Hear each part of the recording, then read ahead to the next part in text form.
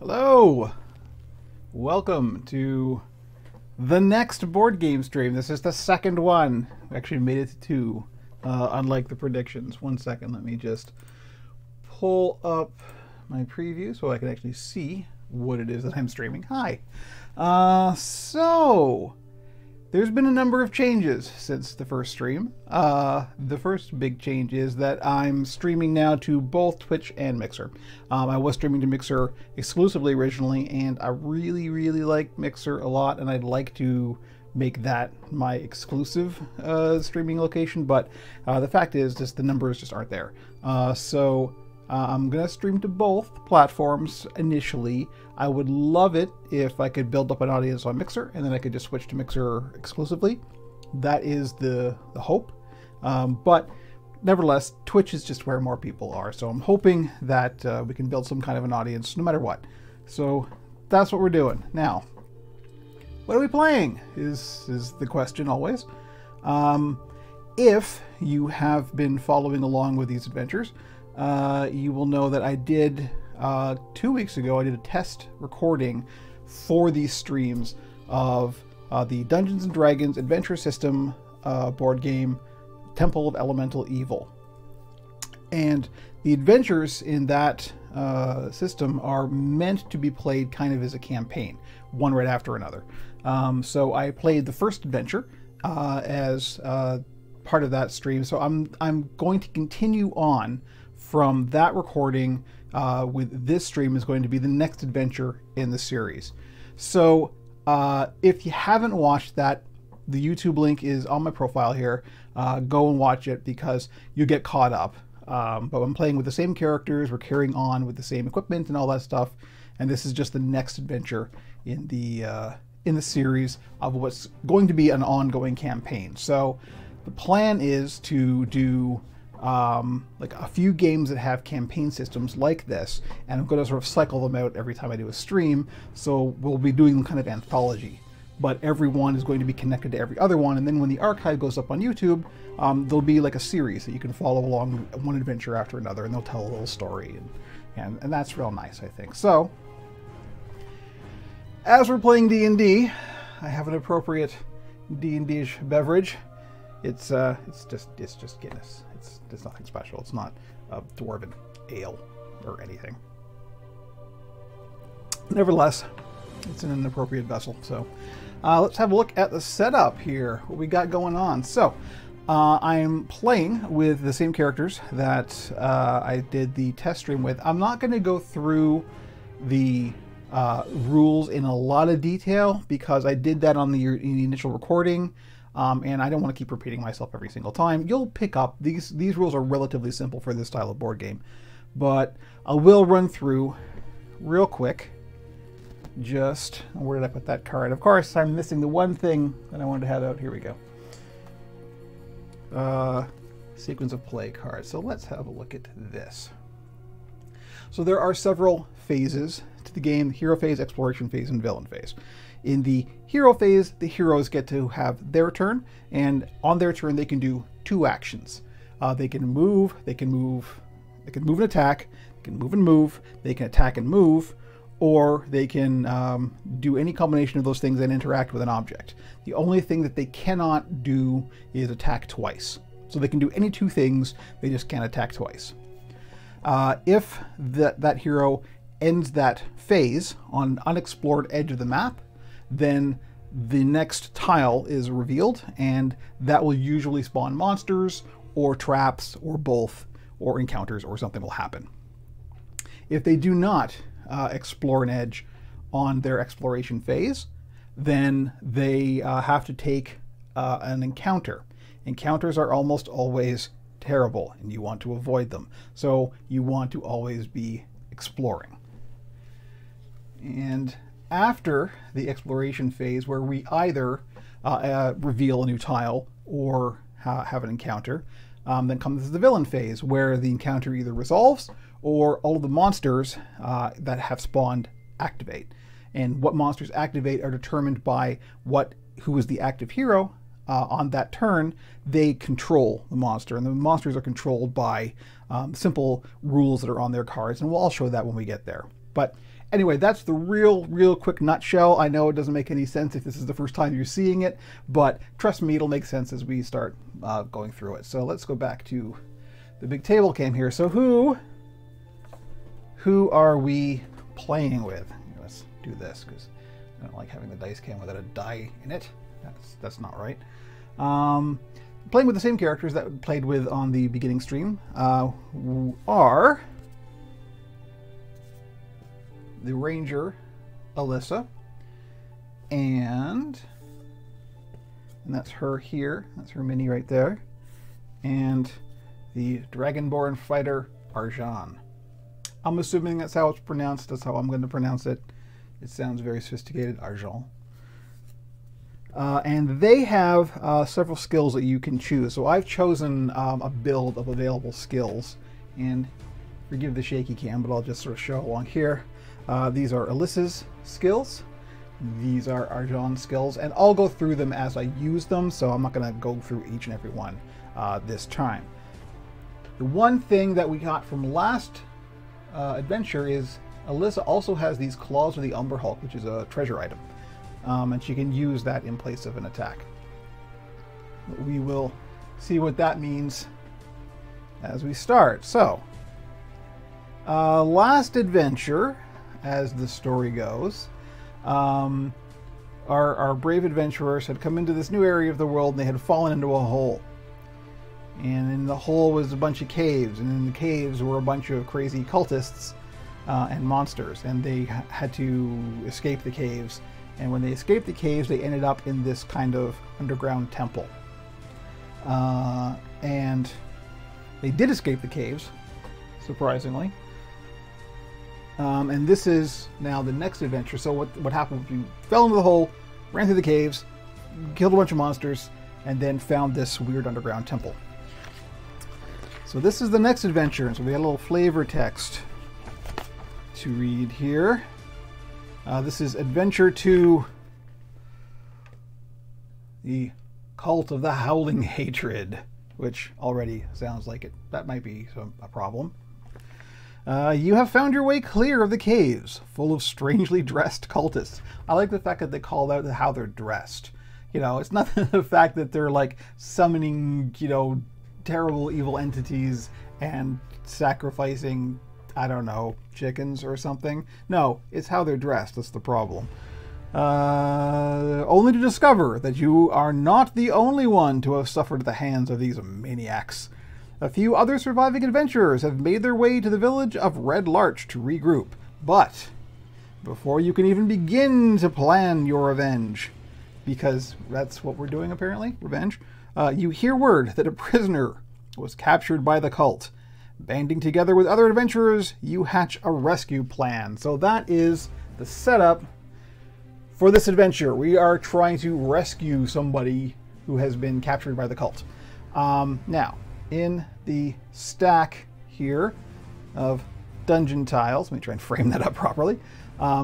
Between tile 8 and tile 12, somewhere down here, randomly, is a tile that is an altar tile. I think it's the air altar. One sec. Let me just double check. I set all this up early in the morning and I forgot everything. Yes, the air altar tile. When that tile is revealed, it means we found the room that the prisoner that we're trying to rescue has been kept in, and then some things will happen that we have to resolve. Basically, we're leading up to a boss fight. So before we get going, I want to point out again, as I did on the first recording of this game, these kind of games, these kind of co-op / soloable board games, are usually really difficult. Like, the difficulty level is crazy. So there's a very good chance that we're not going to succeed. So that's why they're fun, because they're really tense, right? It's got that Dark Souls-y kind of thing going on. So I think we'll just jump right in and see where we are. So here's the start tile, and I have placed our intrepid heroes on randomly selected squares of the start tile. And as you can see, our first problem is we can't go to any edge without running into a trap. There is a trap on every explorable edge. So the first thing we're going to have to do is disarm one of those traps. The way you disarm a trap is you have to roll a 10 or above on a d20. So there are items and things that will help you with that roll. We don't have anything like that, so either character can potentially do this. So I think what we'll do is we'll have Arjahn do it, because he's got more hit points. So if we trigger a trap, if you fail the roll, you trigger the trap, obviously. And he's got more hit points. In fact, we can even show that. I'm pretty sure you should be able to read that if you're full screen at least. Arjahn has 10 hit points, whereas Allisa has 8. So, you know, let Arjahn, let the tank, as it were. Arjahn has a speed of 5, which means he can move 5 of these squares. He's not going to need to use all of his move points.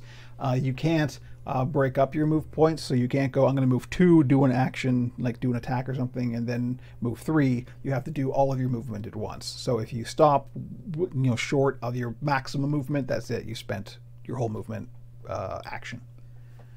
So doesn't really matter at this point. It matters more like what direction we want to build the map out in. And I think we want to probably go this way because this is where we have the most sort of camera space to go. So now here's automatically we come up with a problem, because the rules state that if you do not explore an edge on your turn, you have to take an encounter. And let me show you. Here we've got our various items that we will be choosing from. There's the encounter deck, the monster deck, and the treasure deck, and there is a stack of traps, because as we bring out new tiles, random traps will spawn, and those are all random, I promise. I have no idea what those are. So of course he gets 2 actions, so he can move and he can try and disarm a trap, but he can't explore. Which brings me to an interesting point now that I thought of it. And this is something that I made a big mistake in the first recording. I totally forgot that each character has a special skill. Like, I don't know, like after the first turn. I just totally forgot all about that. So let's have a look at that. Why not?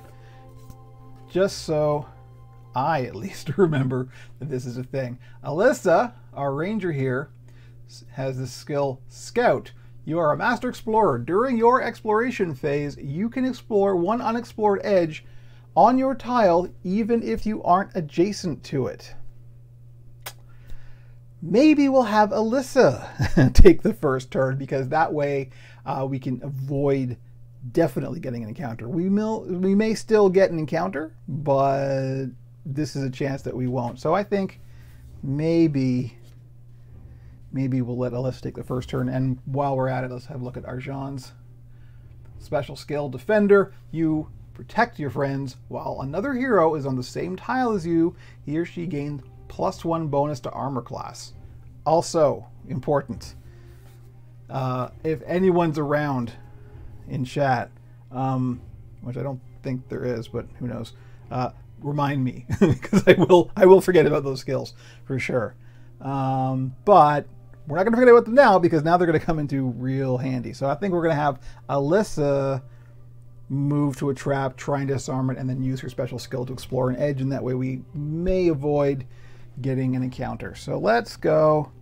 We'll move Allisa here. So that's 1 move out of her potential 6, but what you going to do? Oh, sorry. Let's change the camera. There we go. So Allisa has moved from here to here, and that's her move action. And now we're going to try and disarm that trap. So rolling a d20.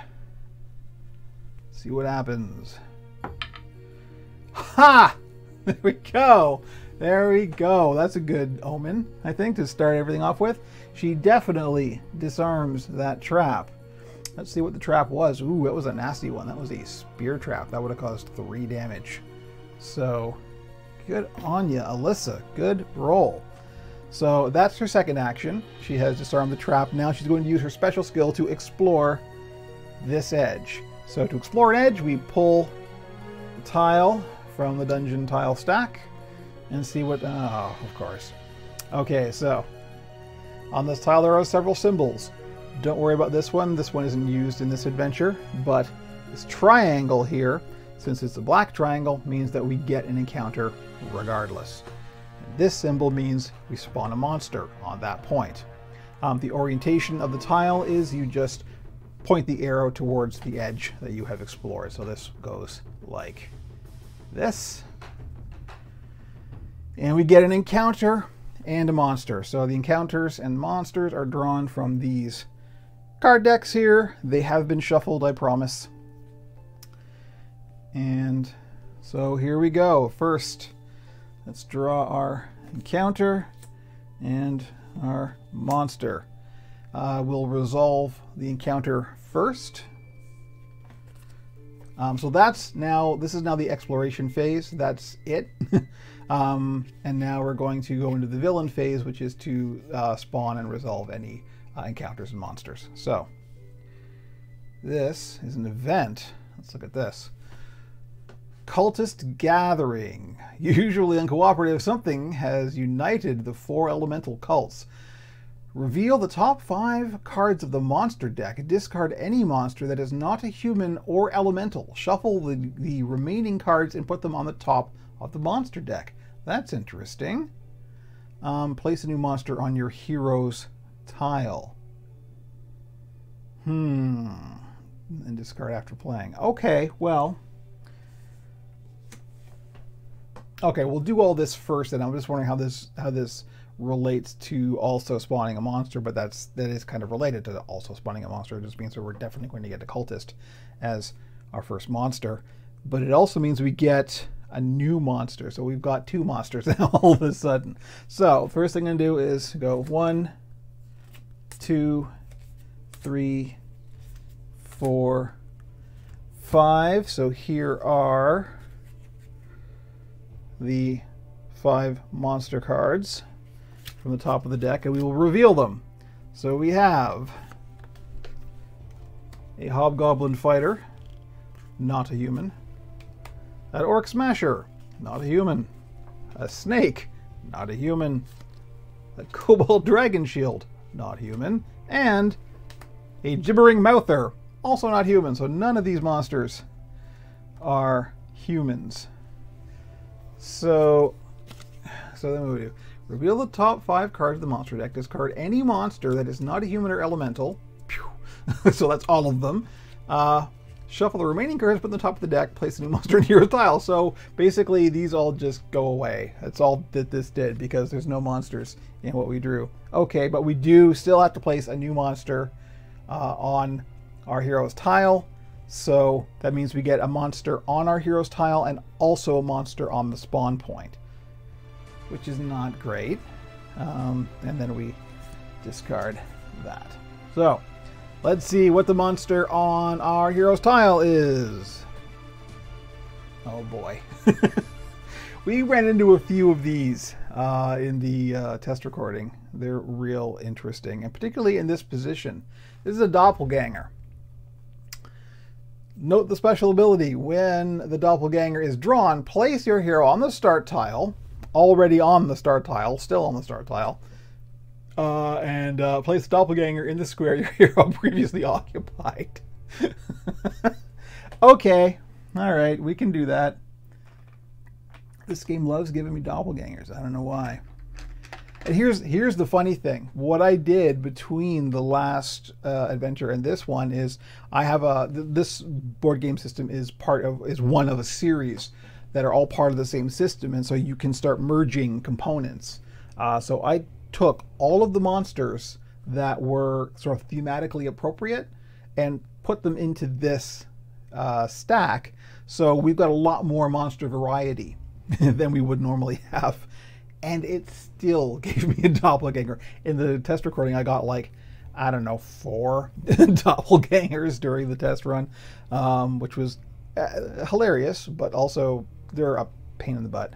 So anyway, let's do that. We'll get our doppelganger out here. So, 1 doppelganger, and they're kind of a golem-y looking guy. See if we can get this at the focal plane. The problem with GoPros is they don't have a focus, they just have a focal plane. So there we go. So what happens is when the doppelganger comes out, that doppelganger spawns where your hero was, and your hero goes back to their initial starting position. So it's like, oh, it turns out this was a doppelganger all along. Okay, sure. So there's the doppelganger. That doppelganger is controlled by Allisa. This is still Alyssa's turn. And we have the monster on the tile that we just revealed, and that monster is a firebat. So let's get our firebat. Here's the firebat. It's a firebat, and that monster spawns on the monster spawn point. Okay, so now what happens? Now that we spawned the monsters, we are in the villain phase, so the monsters in turn activate. And on the monsters cards, they have rules for what they do.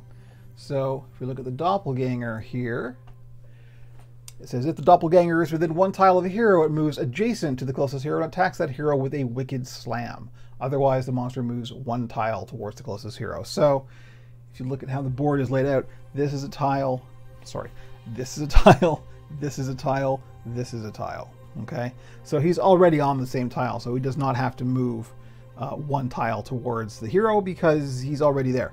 And he is already adjacent. Adjacent just means you're 1 square away from the object, and that can also be diagonal. So he is already adjacent. Well, let's just turn him because he's going to attack Allisa, who he was just pretending he was Allisa, and now he's going to attack Allisa. So his attack is a +4, and if he hits, he does 1 damage. So here we go with the doppelganging. I don't know what that means. Please don't suggest anything. All right, so this is +4. Allisa has an armor class. Let me just pull this up here. Armor class of 15. So he's got to hit AC 15 with a +4. 5 + 4 is 9. He misses. So that's good, at least. Allisa is safe for now. And that's the doppelganger's turn over. So now the fire bat is going to activate.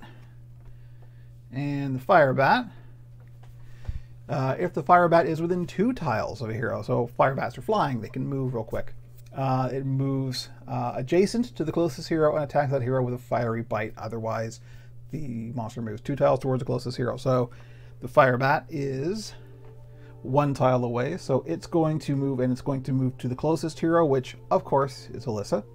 So it's going to move adjacent to Allisa.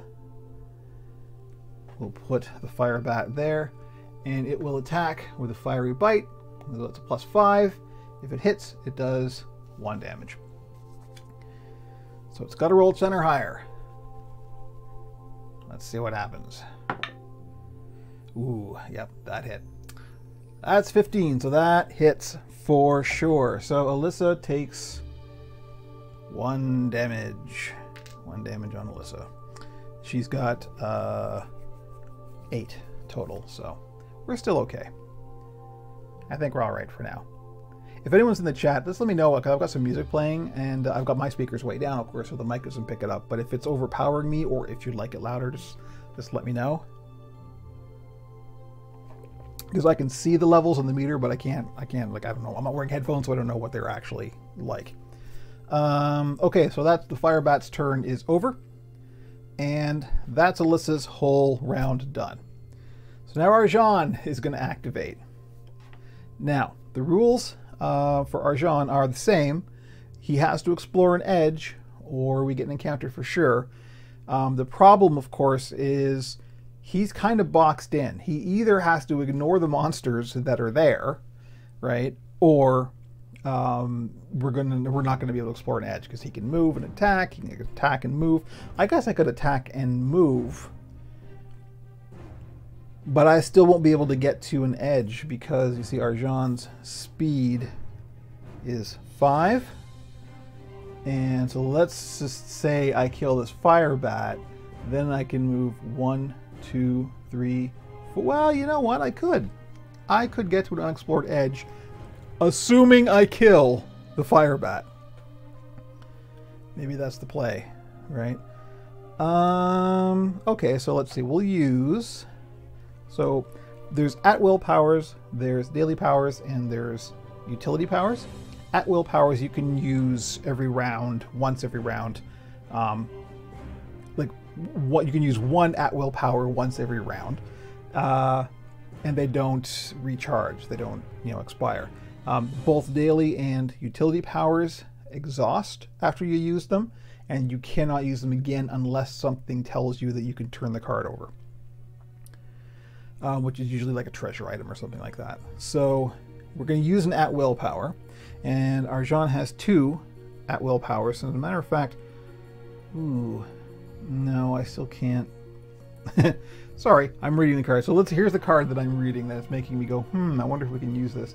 This is Cleave. So attack 1 adjacent monster. If you hit, choose another monster on your tile and move adjacent to it. That monster takes 1 damage. The problem is, from a rules perspective, Arjahn is not on the same tile. So even if he hits the fire bat and kills it, he still can't. There's no other monster on his tile, so that wouldn't come into effect. So that's not so. It would be great if both of those monsters were on his tile. He could potentially take both of them out. Let me see. Yes, each of those monsters only has 1 hit point. So he could, if he was on the same tile, he could take both of those monsters out. But he isn't. So maybe we won't use Cleave. Maybe we will use Trapping Strike. Now, Trapping Strike specialty is choose 1 monster within 1 tile of you, place that monster adjacent to your hero, and attack it. So he could actually move the Fire Bat. Or the Doppelganger, actually. Because it's choose 1 monster within 1 tile of you.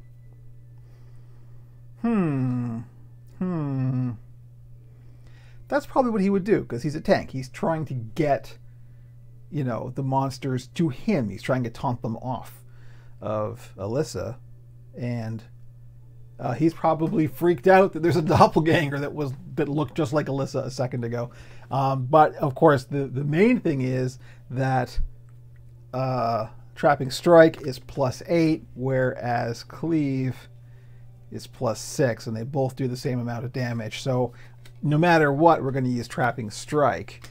And the question then is, how do we use Trapping Strike on? I think we use Trapping Strike on the Doppelganger and pull the Doppelganger to our tile. And then if we miss, we can use Cleave next round and try and get both. No, that's not accurate either, because the Fire Bat is still on different tile. But anyway, we're still going to try and pull the Doppelganger off of Allisa. So that choose 1 monster within 1 tile of you, place that monster adjacent to your hero and attack it. So that doesn't have to be rolled for, that just happens. So we are going to choose the Doppelganger, place the Doppelganger here. So he's still adjacent to Allisa. He could still attack Allisa technically if he wanted to. But we will attack the Doppelganger. Doppelganger has AC 13. This attack is +8. So we'll see what happens.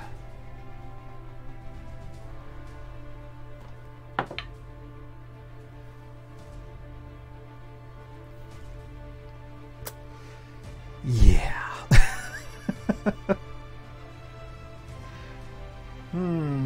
Yep.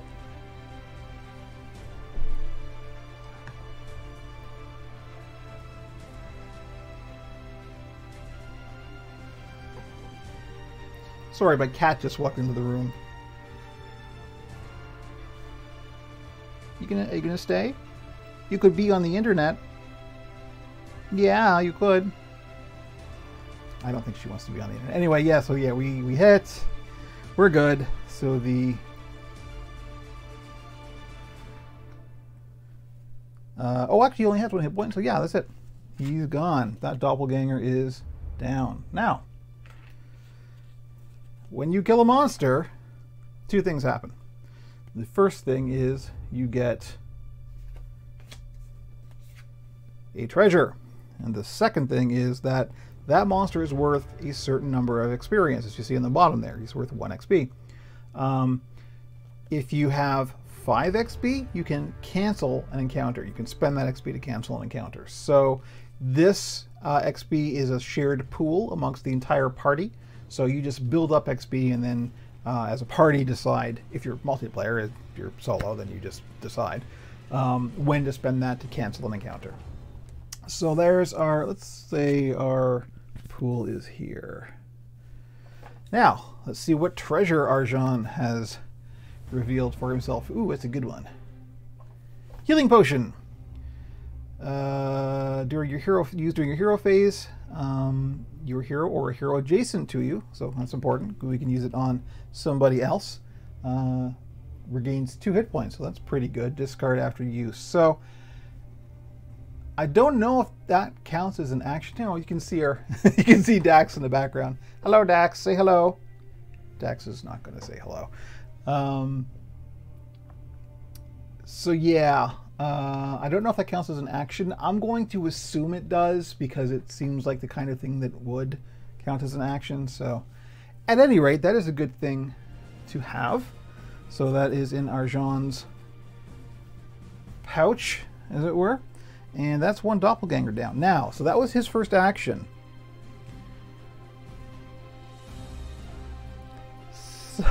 So I think I may have screwed up. Let me just see. So Arjah's speed is 5. 1, 2, 3, 4, 5. Okay, we can still do that.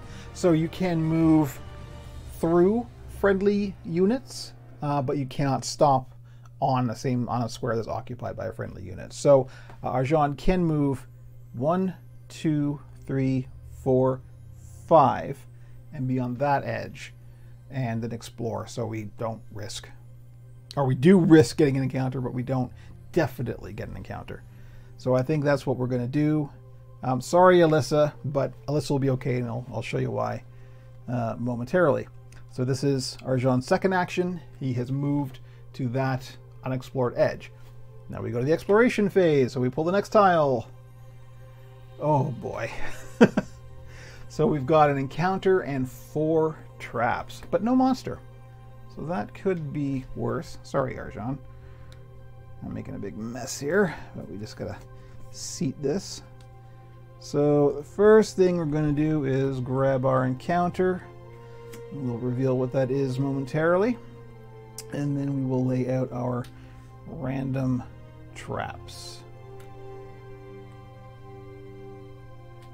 There we go. So all that effort to avoid getting an encounter, and we got an encounter anyway. Surprise, surprise. I think my tankard might be leaking. That's not good. I may have to deal with this momentarily. It might just be condensation, but that sure seemed like beer. Anyway, encounter. So we have drawn our encounter, and what is our encounter? Interesting. Our encounter is Event Deception Dungeon. Choose a monster on the tile farthest from your hero. Place that monster in a square adjacent to your hero. Well, there's only one monster in the dungeon, and that's the fire bat that is about to menace Allisa. Okay. Under the cover of darkness, evil makes its move. I'm really in favor of this, actually. This is a good thing. I'm glad this happened, because we want to get the fire bat away from Allisa and onto Arjahn. All right, fine. So that happens.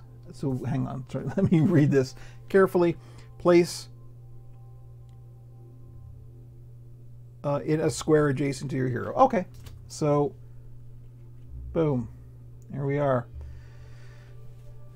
Now the fire bat is next to Arjahn. So that's that. So now we move to the villain phase that the encounter has resolved, and there's no monsters that Arjahn controls, because the fire bat is controlled by Allisa because it was spawned on her turn. So that's it. We're back to Alyssa's turn. This is weird. So we want to explore an edge. We also want to deal with the fire bat. Thankfully, I have given Allisa, which I didn't have last time, I've given her this at will. This longbow. You may attack one monster within 2 tiles of your hero. It may not be adjacent, so this is definitely like ranged attack, and it's +8, so that's pretty good. It only does 1 damage, but that's all we need to kill the bat. So I think Allisa has a speed of 6, so 1, 2, 3, 4, so she can get to this edge and explore this way, and she can attack the fire bat. So that's what we're going to do. We're going to go 1, 2, 3, 4. That's her first action. Her second action is to use her longbow to attack the fire bat. Fire bat has an AC of 14.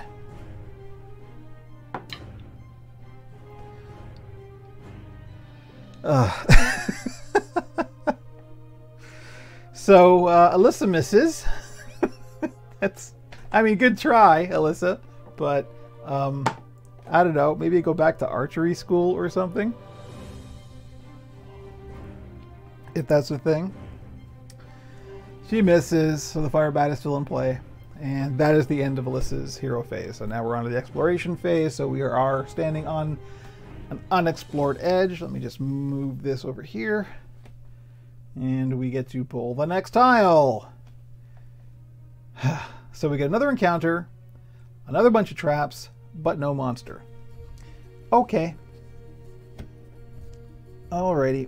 So here's the encounter, and let me just lay out the traps. Boy, am I glad I laid out these traps ahead of time. Last time in the test recording, I just was blind pulling these from a bag, and it was all fumbly and stuff, and took time, and this is much more efficient. I like it more.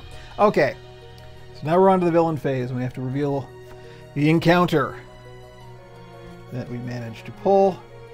And oh boy. Earthquake.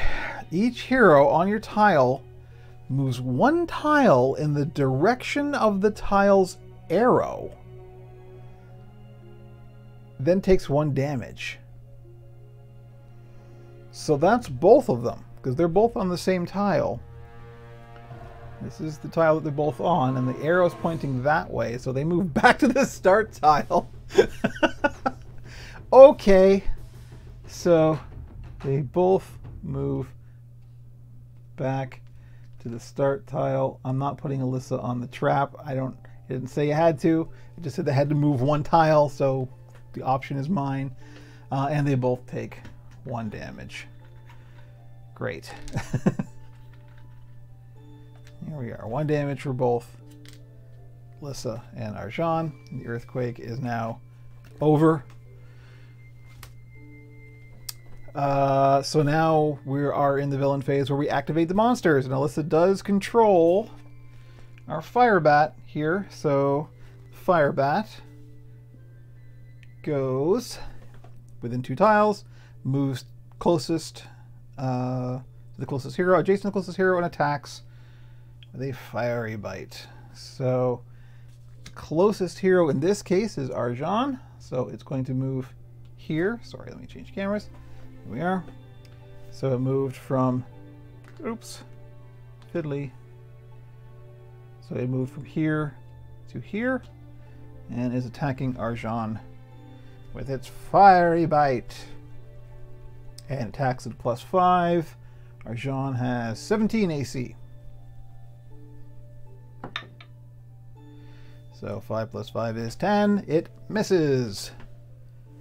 And that's exactly the kind of roll that we like to see. And that's it for Allisa's round. So, next round, Arjahn.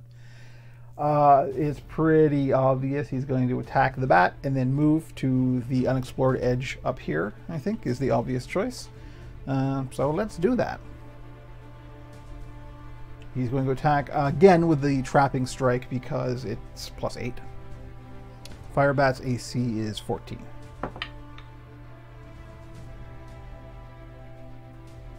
So there we go. We just hit, and that's 1 damage. So the Firebat, hit points 1, is toast. So worth 1 XP, goes in our XP pool, and he gets treasure.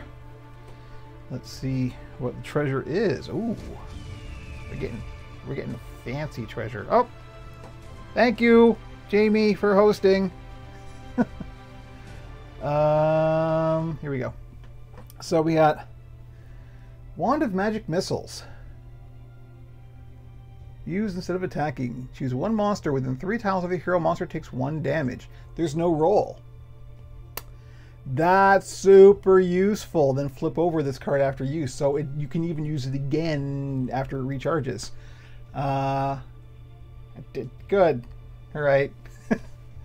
I'm using Restream, so there's a bit of a delay, FYI. This isn't the nice FTL thing that Mixer usually has. Anyway, so that's good. The fighter has a Wand of Magic Missiles because, you know, fantasy.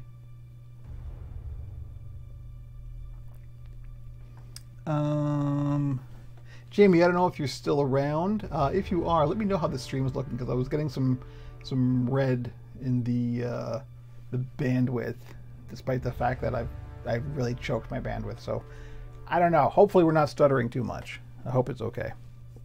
We're also streaming at 30 FPS, so I mean, like, it should be fine. Oh, right. We probably want to get rid of the Firebat. Well, let's do that. Okay, so that was good. That was our successful attack.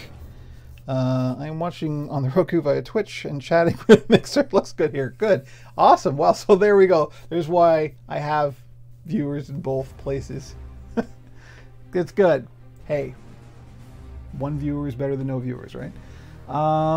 So he's going to move. Arjahnn's going to move up to this edge. I'm sure he can get there. 5, 1, 2, 3, 4. Yeah, he can just get there. And we reveal the next tile.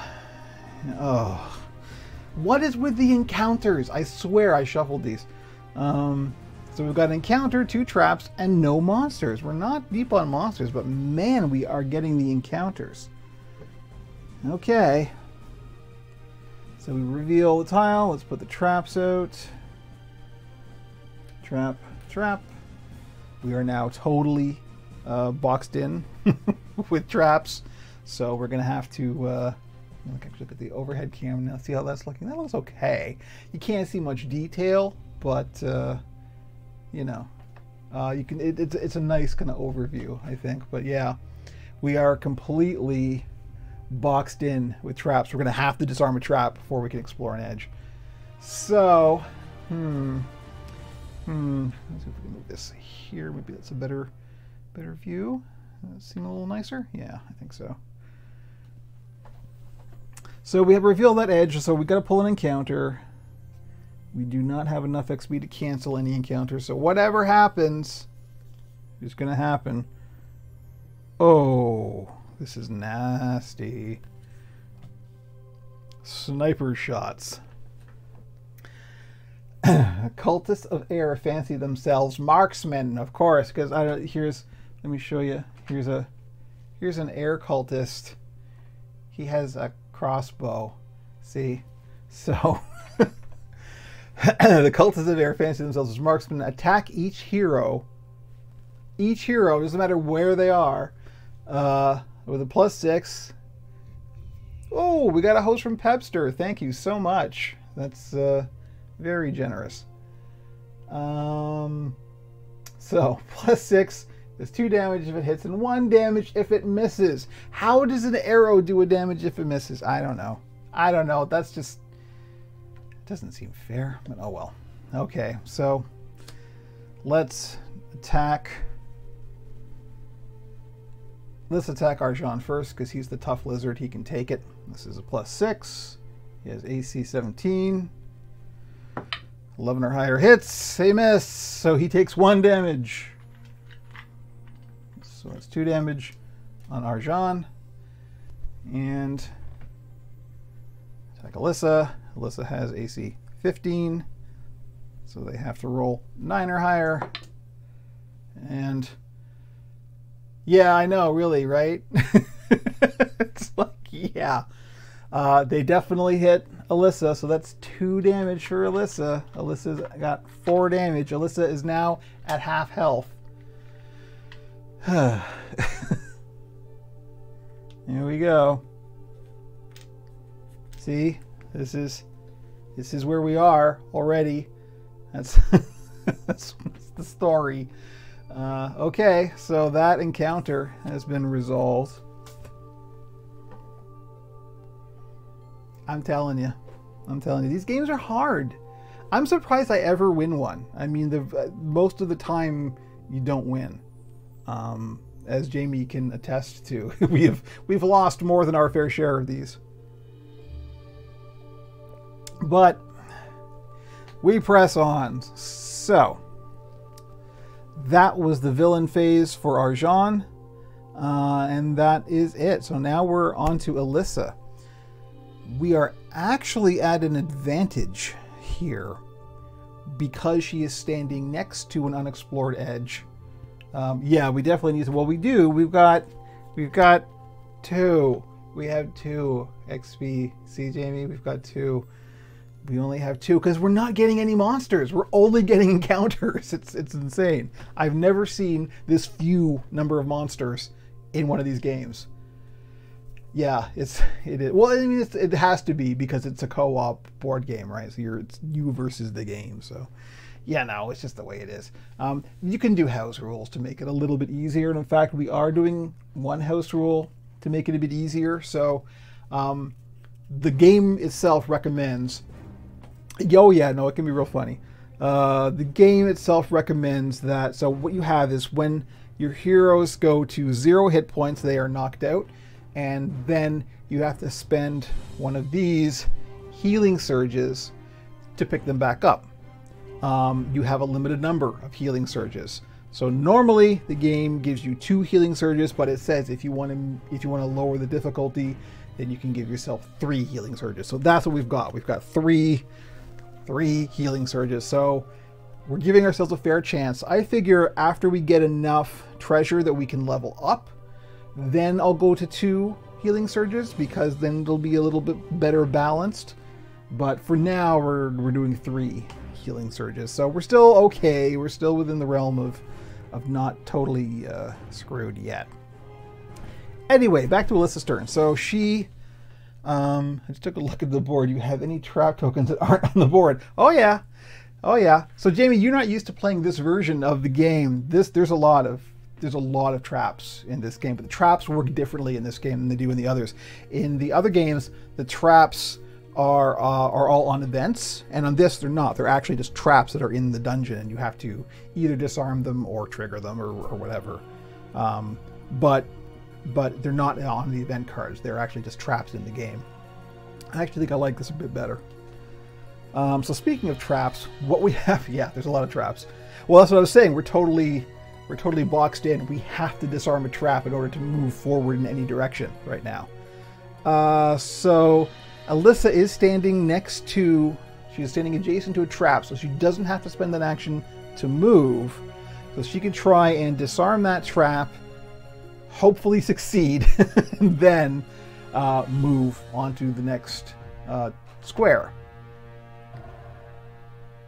And that will mean she's standing on an unexplored edge, and we can reveal the edge and see if we get any monsters. I don't know. Anyway, we'll see. But anyway, she's gonna try and disarm this trap right here. So she's got to roll 10 or higher. That is it. Real simple. Cross your fingers. Really? Really? That's the... Okay. Excuse me.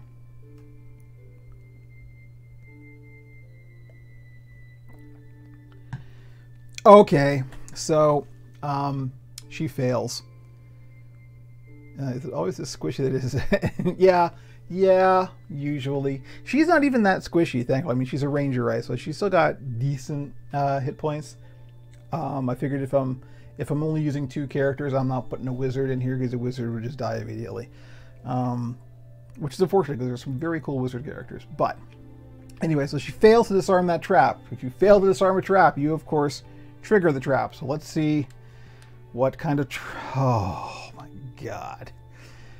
That's a spear trap for 3 damage. That's brutal. So 1, 2, 3, 4, 5, 6, 7. She is at 1 hit point. Allisa is down to 1 hit point already. Oh, that is painful. There we go, just to show. There, see? That's not good. That's what we call bad. But when a trap is triggered, it does go away. Yeah, I know, right, Jamie? Yeah, this game, it's killer. That's what makes winning so much fun. Right? That's how Dark Souls works, right?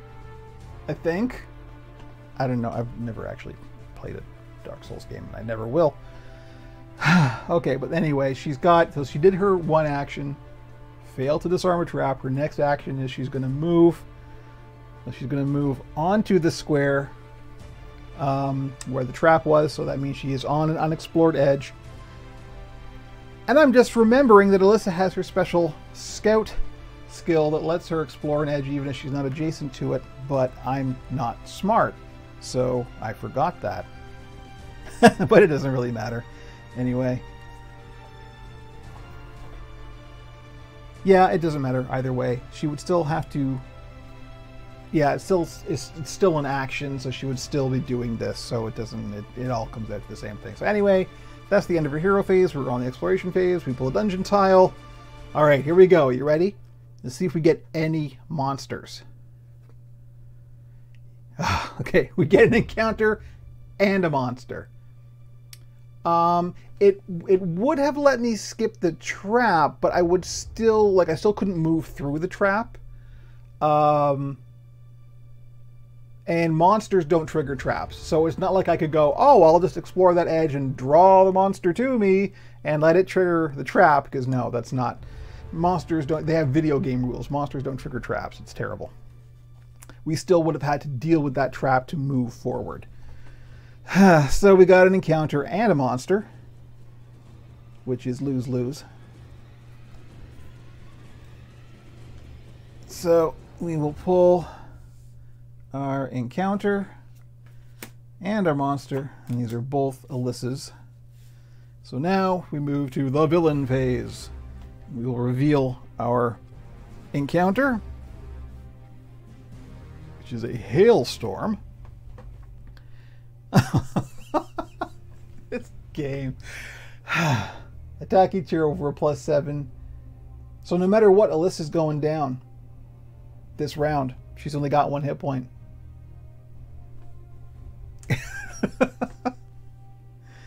So I don't even really have to roll for Allisa. Because, you know. Yeah, I know. It's okay. We've got 3 healing surges, and we've actually got a fair number of tiles out. So we're not out of it now. We're not out of the game yet. I know it got so bad that when we played this as a group frequently, we had like a house rule that encounters didn't happen automatically. There was like a 50-50 chance, and you could roll a die. I can't even remember the rule that we made up to like reduce the number of encounters was, but I'm playing hardcore right now. This is, you know, we're doing it for real. So anyway, yeah, we got to do it. We got to do it. It's the rules. I'm not streaming board games and then not playing by the rules.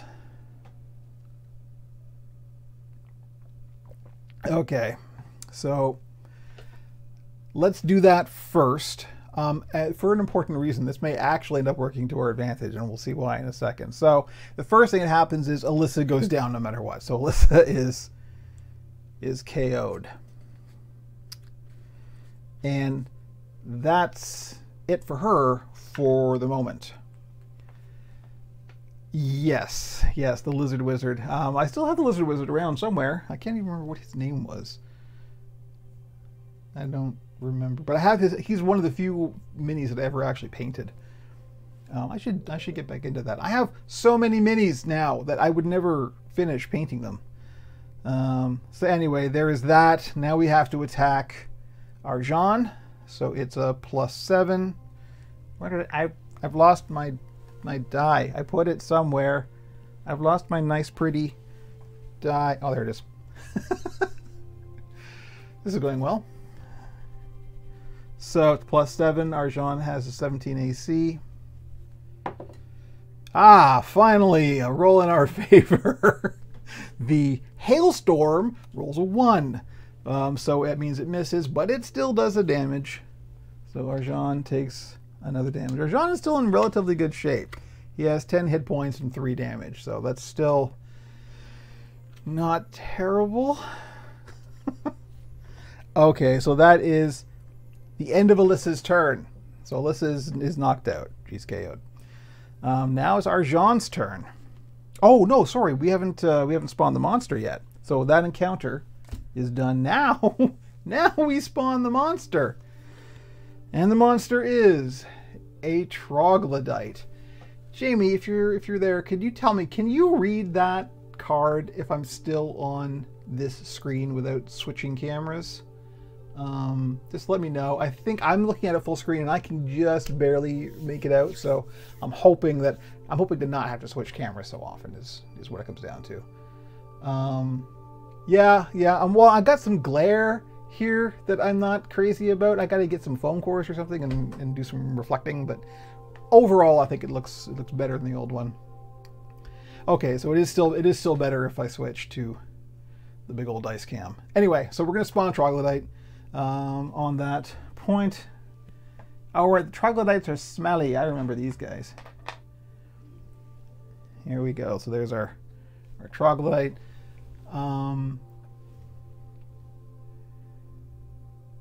So yes, if the troglodyte is within 1 tile of a hero, it moves adjacent to the closest hero. It attacks the hero with the disease claws. Otherwise, the monster moves 1 tile to the closest hero. It has a special ability. A hero that begins his or her hero phase adjacent to the troglodyte gains disadvantage, and we'll get into what that is momentarily. But this is actually kind of works to our advantage because you see Allisa is knocked out, so she does not count. She's out of it for this round. She's, you know, it's going to ignore her. So it's going to move, yes, they are smelly bastards. It's going to move 1 tile towards the closest hero. The closest hero is Arjahn. He's over here, so it's only going to move to this tile. And that's it. That's all it can do this round. So that is actually okay because it can't do any damage this round. So now that is the end of Alyssa's turn. She controls this trog, so I'll just put it here. And now we're on to Arjahn's turn. So he heard a bunch of stuff happening behind him. He's like, what happened? I heard it screaming. So he, I guess, is going to double back. It means we won't be exploring an edge, so we will have to pull an encounter. So yeah, he does have, so we've got Trapping Strike. And the Trapping Strike is choose a monster within 1 tile of you, place that monster adjacent to your hero to attack it. So he can pull the, does this count at 1 tile? Yes, he is 1 tile away. So yeah, that's not a bad plan, actually. He can pull the trog to him, hopefully kill it. Probably will. The trog only has 1 hit point, and it's got 11 AC, so he can probably do it. In which case, he can do that as his attack.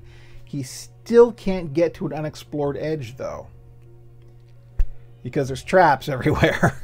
So it's probably still the thing to do, although I don't know, is that the thing to do, or is moving closer to Allisa the thing to do? Because next round we're going to spend a healing surge, and she's going to come back up, but she's going to come back up at half health and be standing near a trog. So, you know, I think Arjahn's Trapping Strike ability is just cool. Like, he would do that anyway, right? He's still getting the trog away from Allisa. That makes sense. So I think we'll do that. We'll do Trapping Strike. And so he pulls the trog to adjacent to him. Turn him around. Hello, smelly troglodyte. Yeah, the disadvantage is bad. That reminds me, I gotta pull out a second D20 if we need it. Okay, anyway, he's gonna attack. He's probably gonna hit it. Probably. Oh yeah, he hits. He hits. There we go. So the trog is dead. Trog is down. So troglodyte is worth 1 XP. That goes into our pool. We now have 3 XP. Still not enough to cancel an encounter. But the trog is not a problem anymore. And treasure. Arjahn gets another treasure. Arjahn is racking up the treasure here. And it's pouch copper. Gain 100 gold pieces. I'm not going to switch to the big camera for that because that is pretty straightforward. We have a bag of gold pieces here. And Arjahn will get 100 gold pieces. And that is it. And then we can just get rid of this card. So that was his attack. Now he's got to move. I mean,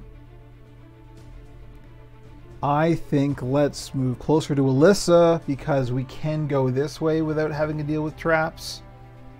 We're going to pull an encounter no matter what, so that's just the way it is.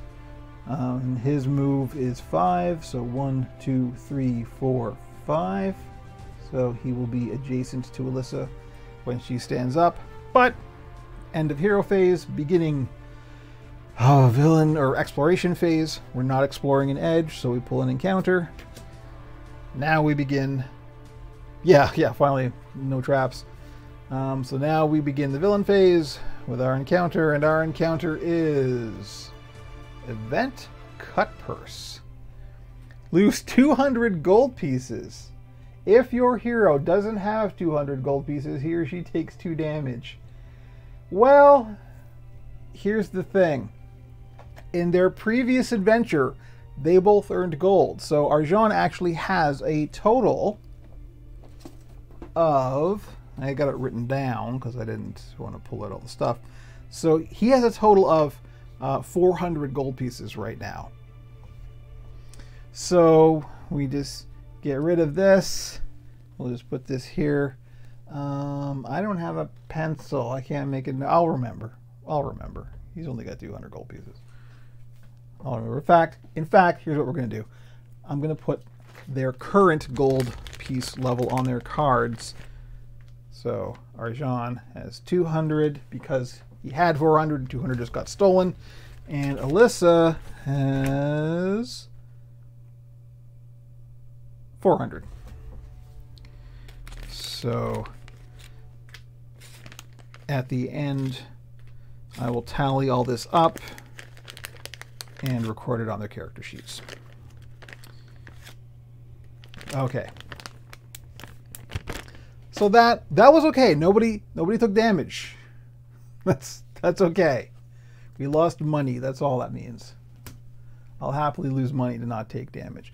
So that is the end of the villain phase for Arjahn. Now we move on to Allisa's hero phase. As Allisa is knocked out, we have to spend one of our 3 healing surges.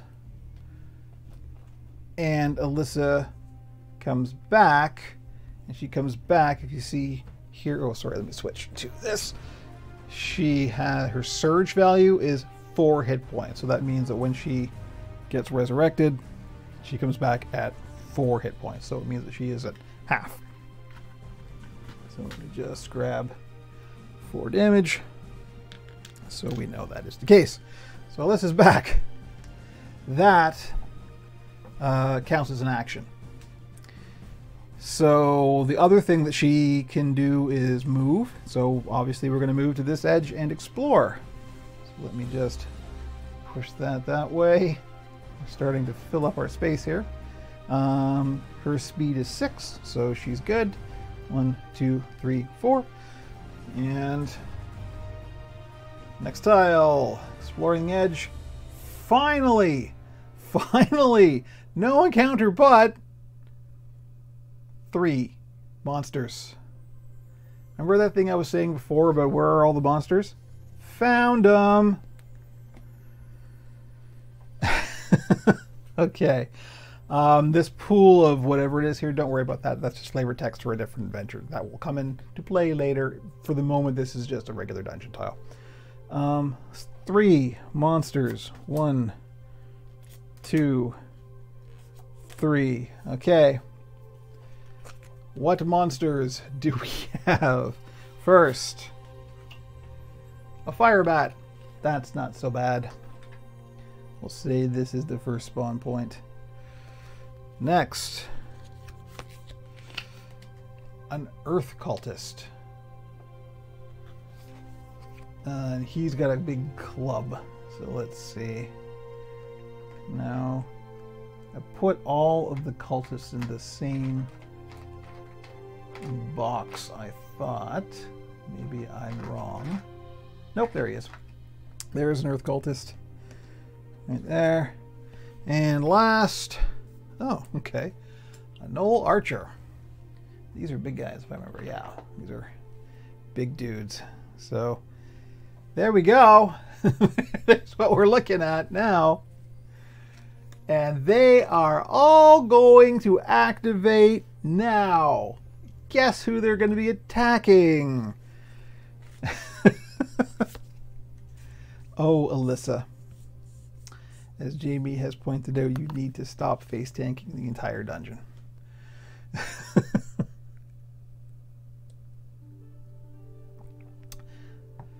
Yeah, I know. How many tiles do we have out? Let's see. 1, 2, 3, 4, 5, 6. We're actually not doing too bad because the tile we have to get to is between 8 and 13. So we're okay. We still stand a chance of not completely failing. And Alyssa's got a couple of tricks up her sleeve, so we're not out of the woods yet. So the fire bat is the first one that's going to activate. If the fire bat was within 2 tiles, it moves adjacent to the closest hero. That's Allisa, and attacks with a fiery bite. So attacks with a +5. Yeah, Allisa is definitely captain of the healing surges. Alyssa's got an AC of 15, so it's got to roll 10 or higher. Oh. Yep, it sure did that. So 1 more damage for Allisa. So Alyssa's got 5 now. Let's get the handy 5 damage token. All right. And that is Firebat's turn. The next is the Earth Cultist. If the Earth Cultist... Let's look at his tactics. If the Earth Cultist is within 1 tile of a hero, moves adjacent to the closest hero, attacks that hero with a stone club. And if it hits, it does 2 damage. That's brutal. So he's going to move adjacent to Allisa. So that is the shortest trip to get adjacent to her. And attacks +7. Oh man, that's brutal. Brutal. No, he misses. Excellent. That is exactly what we wanted to happen there. And finally, the Null Archer. And the Null Archer does not move because he's an archer, so he has a ranged attack. If he is within 2 tiles of a hero, it attacks the hero within 2 tiles with the fewest hit points remaining. So that's definitely Allisa. With an arrow. So it's +7, but only does 1 damage. So, I mean, this wouldn't be the end of the world if he hits, but it still wouldn't be good. It's +7. She has 15. Guess what? Yeah, he hits. So, Alyssa's got 6 damage. She's got 2 hit points left. She isn't down completely. And look at it this way. When we kill these guys, we'll have enough XP to cancel the next encounter. That's the positive attitude. That's the way to look at it. So that is Alyssa's entire turn. Now we're on to Arjahn. Arjahn has that healing potion.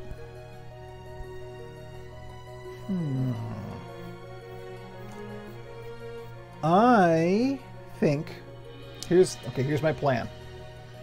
Arjahn's movement is 5. 1, 2, 3, 4, 5, so he can get here.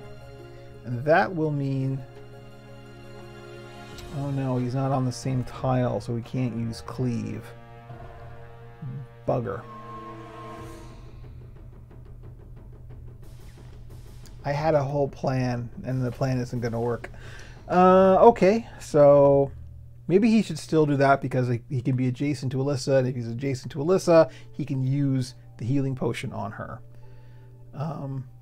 Yeah, really, you have to be adjacent, unfortunately. You can't. I don't know if I'd want to throw a healing potion anyway. It's like, what if you miss, right? Like, those things are in glass bottles, I assume. Wait a minute, why would you put a healing potion in a glass bottle?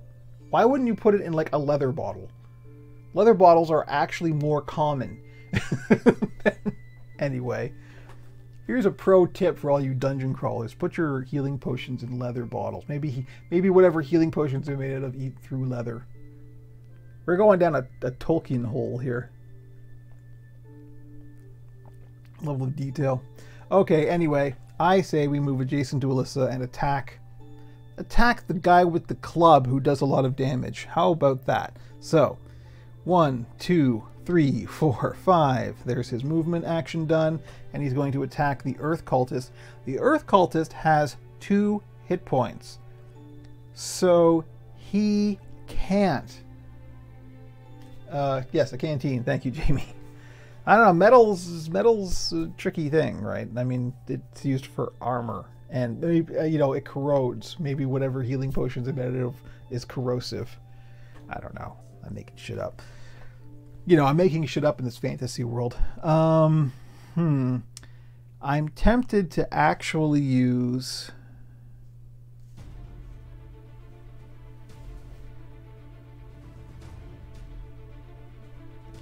I'm tempted to actually use one of his special fancy powers. And the power I'm tempted to use is this one. So this is daily, so it means that I can't use it again unless a special event lets me flip it back over. But Brutal Strike, it's only a +5, but if I hit it, do 4 damage, so that would kill him. But if I miss, I don't have to spend it. I can use it again. So that's kind of tempting.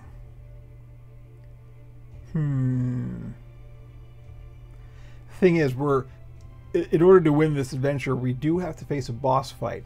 And I'll let you know right now, the boss is not a pushover.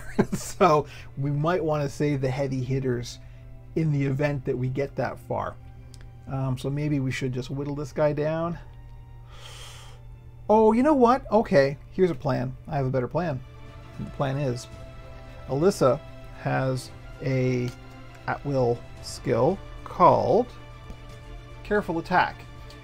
One adjacent monster takes 1 damage. There's no roll. So what we can do is have Arjahn attack, do a damage, then on Alyssa's turn, she can use this, do the last point of damage, and then the club wielding guy goes down and he doesn't get a chance to attack. I think that's probably our best odds for success, because the Brutal Strike is only a +5 and his AC is 16, so that's like I think maybe just doing a straight up attack and then using Alyssa's at will, that is a guaranteed damage, is probably the safer bet here. So I think let's try that. So we're still going to do Trapping Strike, despite the fact that we're not actually using the trapping part of it, but it is +8. So here we go. Got to roll 12 or higher. No, we don't roll 12 or higher. What am I doing? Okay, good. Anyway, it doesn't really matter because he hits for sure. So that's 1 damage on our club-wielding friend here. And that's Arjahn's entire hero phase. Problem is, we're not standing next to an unexplored edge, so we have to pull an encounter for our exploration phase. This could get messy. We got to do it. We're playing by the rules. We got to do it. And no, we don't have enough XP to cancel it. Yeah, good old 18 Arjahn. I hold in my hand the encounter.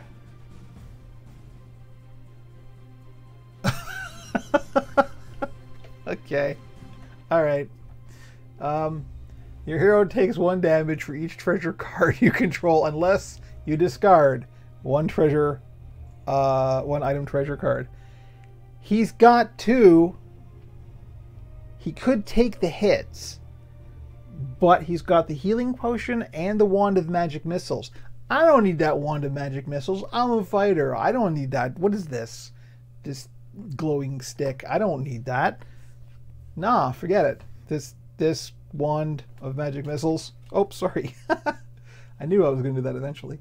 There we go. This wand of magic missiles is not. This is the cursed item that we are now chucking down a hole. Goodbye, wand of magic missiles. So no damage. And so that was okay. That encounter was okay. All it did was make us lose a wand we didn't really want anyway. Actually, the wand was pretty good. It was a guaranteed damage without a roll. But anyway, you know, I'd rather that than take 2 damage. So that's it. We're good. So now it's Alyssa's turn. So I think the call here is...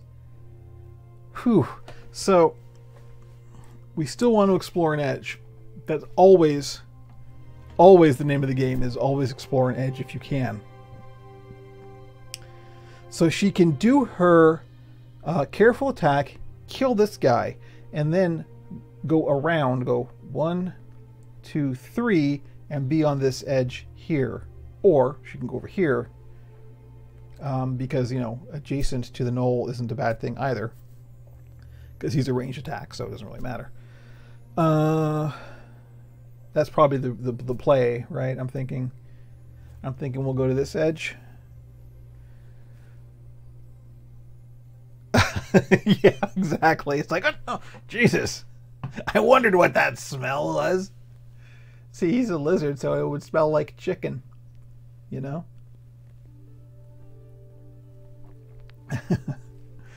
Okay. All right. So I'm going to call it. I'm going to say that's the play. We do our, what's it called? Careful attack on this guy. Kill him. And he is worth 3 XP. So that means we've got enough to cancel an encounter. Finally. Yeah, there's too many positives to this to not do it this way. So let's do it that way. We use our careful attack, which does 1 guaranteed damage to an adjacent monster on this dude. So the Earth Cultist has been destroyed. So he is worth 3 XP. That goes in our XP pool. Alyssa gets a treasure. And the treasure is Breath of Life. Play this fortune immediately. Hero gains 1 hit point. Yay! That's real good. We're happy about that. So there we go. Alyssa gets healed 1 hit point. That gets discarded. And now she can do her second action, which is going to be to move 1, 2, 3 to this edge. That's the end of her hero phase. Now the beginning of the exploration phase. We pull a tile. Again with the encounters and the traps. So we've got an encounter and 4 traps. But no monsters. Okay. All right. Whatever. Put out the traps. And the good thing is we don't actually have to go this way, right? Like we can go this way as well. Yeah, no, that was a really good play. See, again, occasionally things will happen. They're like, oh, that's a not terrible thing to happen. Things can turn on a dime. That's the fun part of these games. Anyway, so we are going to pull an encounter. The good news is we can cancel that encounter. We have enough XP to do that. So let's get the encounter out. Now we are in the villain phase. And yeah, we'll be canceling this, I think. Thundering Boomerang. The cultists of the Howling Hatred are deadly accurate with their boomerangs. Okay, that's a big cultist thing. Attack your hero twice, plus 7/1 damage, so she could potentially get 2 more damage, which would put her back down to 1 hit point. I think we gotta cancel this one. So 3, 4, 5. So we're back down to 1 hit point, but this never happens. Australian cultist, exactly.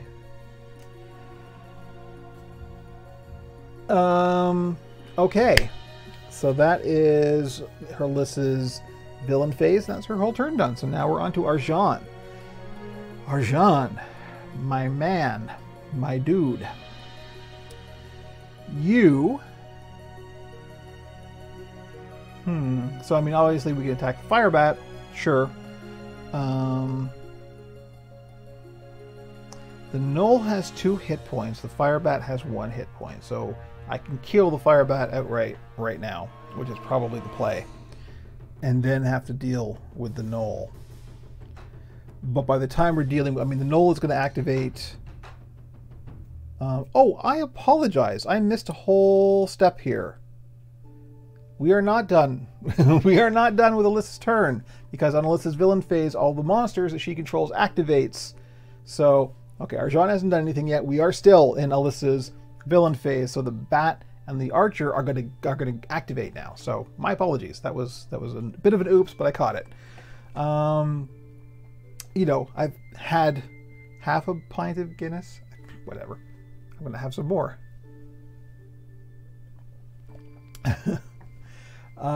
So the first one that's going to activate is the fire bat. Fire bat is obviously adjacent to Arjahn, so it's going to attack him. It's going to attack with a +5. If it hits, it does 1 damage. Arjahn has AC 17. Nope. It misses. That's excellent. And the Knoll Archer is going to attack Arjahn. Is Arjahn? Oh, hang on. No, we've got some AI here to deal with. So it's the hero, the closest hero within 2 tiles has the fewest hit points remaining. So he's going to attack Allisa. Yeah. Finally the tank is tanking, right? So yeah, he's going to attack Allisa with a +7. Oof. Oof. Oh, he just misses. Yes. Finally, some good rolls. Okay, so the Knoll misses. That is now Alyssa's whole turn is done. Now Arjahn can activate. He's going to attack the fire bat with trapping strike, so that's +8. Fire bat's AC is 14. Oh yeah. There we go, Mr. 18 again. I promise the dice isn't loaded, die isn't loaded. If it were, I'd be rolling better. So there we go. He hits the fire bat. Fire bat is done. Fire bat is worth 1 XP. It goes into our XP pool, and Arjahn gets a treasure. Another potion of healing. Aha! That is a good thing. It is the same kind. They're called different things. I did combine a couple of different games worth of stuff here. I did look at them and I carefully chose which ones were appropriate, so they should all work just fine. Yeah, it is the same thing. Okay, so he's got, except for this one's worth 600 gold and the other one is worth 300 gold, but they both do the same thing. Anyway. Well, I'll just go with what the card says, you know. That's fine. Oh, we should probably take the fire bat off the table. And that's it. So that was his attack. He can now move. So he's probably going to do that so we can explore this edge here. We're getting into some interesting spatial situations here. Let me see. How's this? Can we do this? Are we good here? That looks okay. That looks all right. So Arjahn is going to move 5. 1, 2, 3, 4, 5. He's got, hey Knoll. You get it, Knoll? It's not much taller than Knoll. And that's his second action. He's going to now explore that edge. Hey, well, I mean, it's not great, but it's no encounter and 2 monsters. Okay, so let's move these guys aside here. And finally, Arjahn gets to control some monsters. And he gets to control 2 monsters. And the monsters are...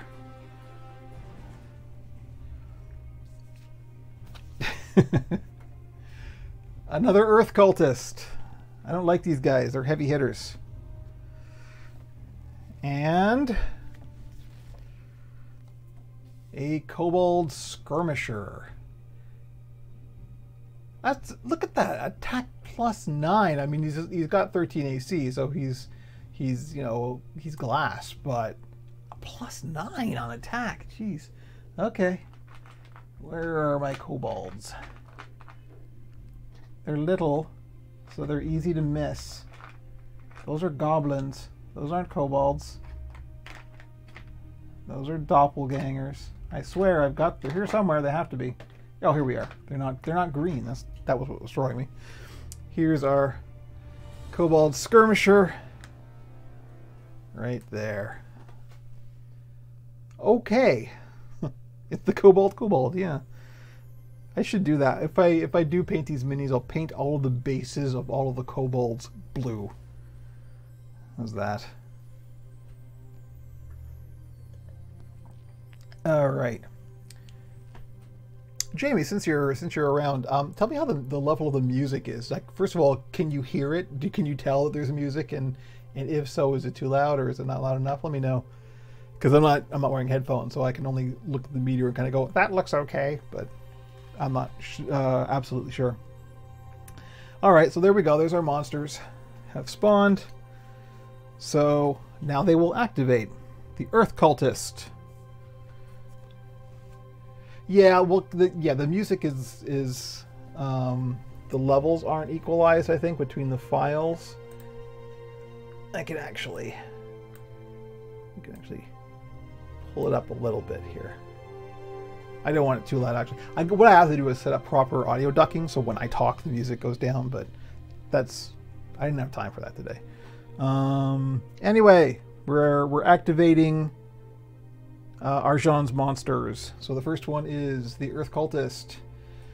If the Earth Cultist is within 1 tile of a hero, it moves adjacent to the closest hero and attacks the hero with a stone club. So he is going to move adjacent to Arjahn and try and hit the lizard with his stick, with his lizard hitting stick. So it's +7. If he hits, he does 2 damage. That's not great. But Arjahn has 17 AC, so he's got to roll 10 or higher.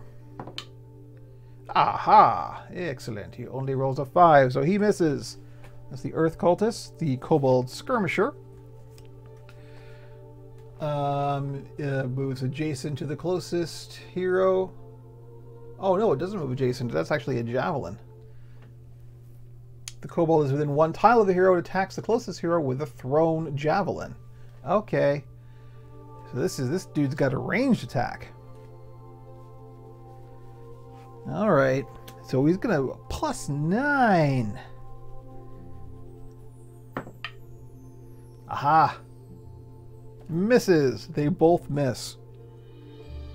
That's the best kind of roll. So that's Arjahn's turn. Done. Now we are on to Allisa, her hero phase. So she is going to... yeah, for sure. Yeah, Arjahn's getting it full in the face here. Hey, you know, Alyssa's like, hey, I already died once. I mean, what do you want? You know, we didn't come here to not face monsters. So she, I mean, the only thing she really can do, she can use her longbow. That only does 1 damage. Now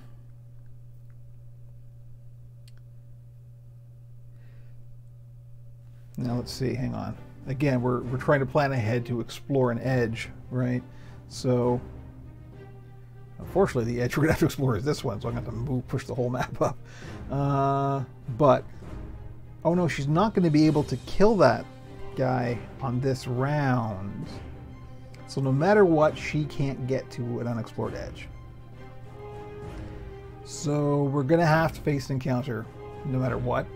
So she might as well move and do her careful attack, which is a guaranteed damage on the null. And that's it for her hero phase. So that's what she's going to do. She's going to move adjacent to the null, do her careful attack, which we do not roll for. And the Gnoll has 1 damage on him. Now, now is the fun part. Because we're not exploring an edge, so we got to pull an encounter. And then the monsters that she controls, which in this case is just the Gnoll Archer. Yeah, let's have a oh, it's a little humid in the cave and you're slightly uncomfortable. Let's have that kind of event. Okay, this isn't so bad. I get back and now I'm pulling the encounter cards and looking at them first before I'm letting the camera see them. This isn't so bad. Prowling Spirits. You must discard 1 of your treasure cards of your choice. Well, Allisa only has 1 treasure card, and that is, unfortunately, a very cool one. She has these Claws of the Umber Hulk, which do 3 damage. Now, I want to make a judgment, a rule judgment here. So this is the thing about treasures are all of these gold tokens. You can see here in the lower camera there, all of these gold tokens were initially a treasure card. And then you just use the tokens to so you can just discard the treasure card. I don't know if the rules state that these still count as a treasure card. So could I just throw away one of these and fulfill the terms of this event and then keep my Claws of the Umber Hulk? Because I really want the Claws of the Umber Hulk because they do high damage, and we're going to get into a state where we're going to need that high damage if we get to the end of this dungeon. So I say let's be kind to ourselves. Let's let the adventure continue because we're streaming and recording. We want it to keep going, right? So let's do that. Let's say, yes, these do count as treasure cards. We will discard 100 gold and we get to keep our Claws of the Umber Hulk, and we have fulfilled the terms of the event. It might seem a bit cheating. I think we're okay. I think we're still within the rules of fairness. If we had kept the card instead of trading the card for the token, it would still be a card. So I'm comfortable with the morality of this choice. I think we're okay. So there, the event is done, and that's it. That's her. Oh no, that's not it. The Gnoll Archer has to attack now. So he's going to attack the hero with the least hit points remaining. That is Allisa. So here we go. You ready? Alyssa's got a 15 AC. This is a +7.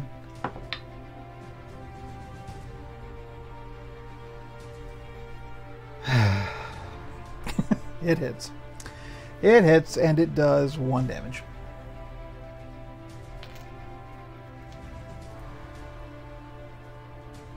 So that is it. Now that is it for Alyssa's whole turn.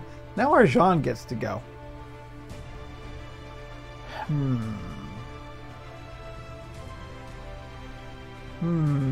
So here's where things get interesting, because let's look at the rules for cleave. Attack 1 adjacent monster on your tile. Or attack 1 adjacent monster. If you hit, choose another monster on your tile and move adjacent to it. That monster takes 1 damage for sure. Don't have to roll for it. So the Gnoll Archer is on Arjahn's tile. So if I attack the Earth Cultist and hit, I still won't kill him because he's got 2 hit points, but that means if I hit him, I can then attack the Gnoll Archer, do a guaranteed damage, and kill the Gnoll Archer. That seems like the play to me here. So let's try that. So you see, here's the sorry. Here's the Earth Cultist. Here's the Null Archer. The Null Archer and Arjahn are on the same tile. Arjahn and the Earth Cultist are not on the same tile. So if he attacks the Earth Cultist and hits, then he can do 1 damage to the Null because he is adjacent. He's on the same tile, and kill the Null Archer for sure. So let's give that a shot. So this is only a +6, and he has to hit. He has to hit AC 16, so we got to roll 10 or higher. Let's hope. Cross whatever you can cross. Here. For luck.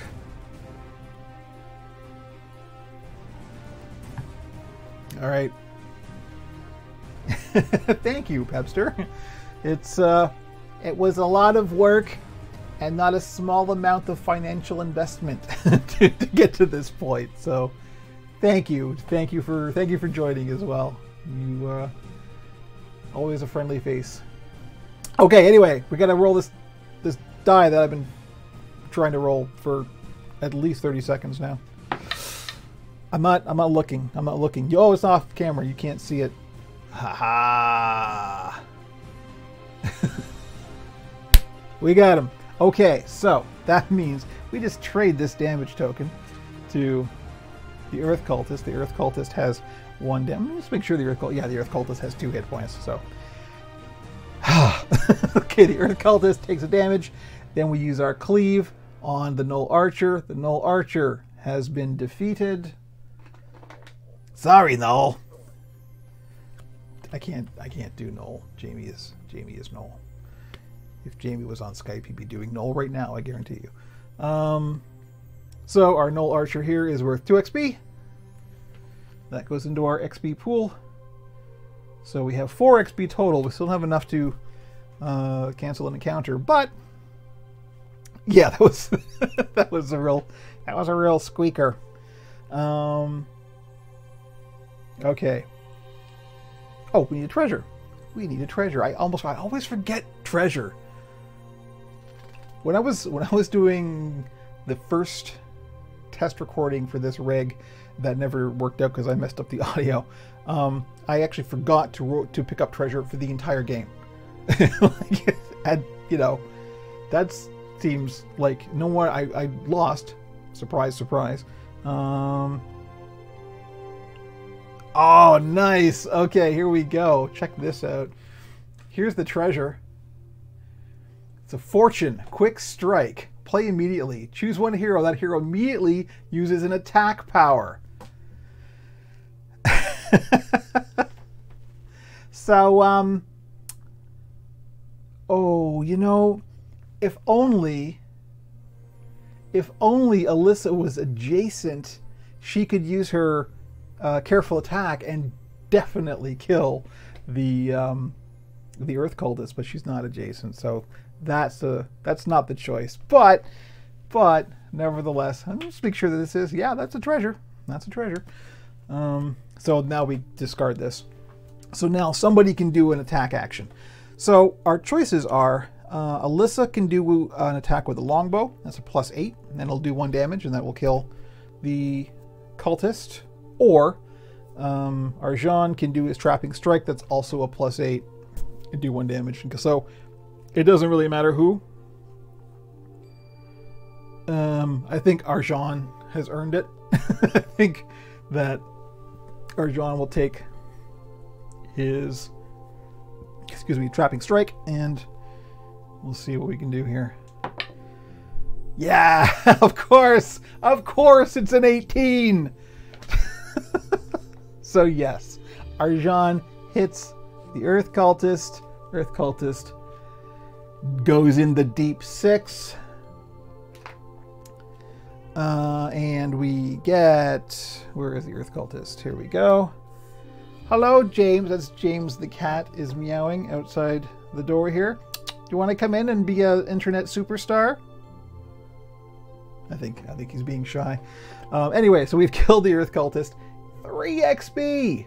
That's awesome. However, we do not get a treasure because on your round, this is one of the rules. On your round, like every round you can only draw one treasure, even if you kill multiple monsters. That is a rule. So we don't get another treasure, unfortunately, but that was fantastic. That was a great round. And we can cancel an encounter should we require it. So that is great. Now,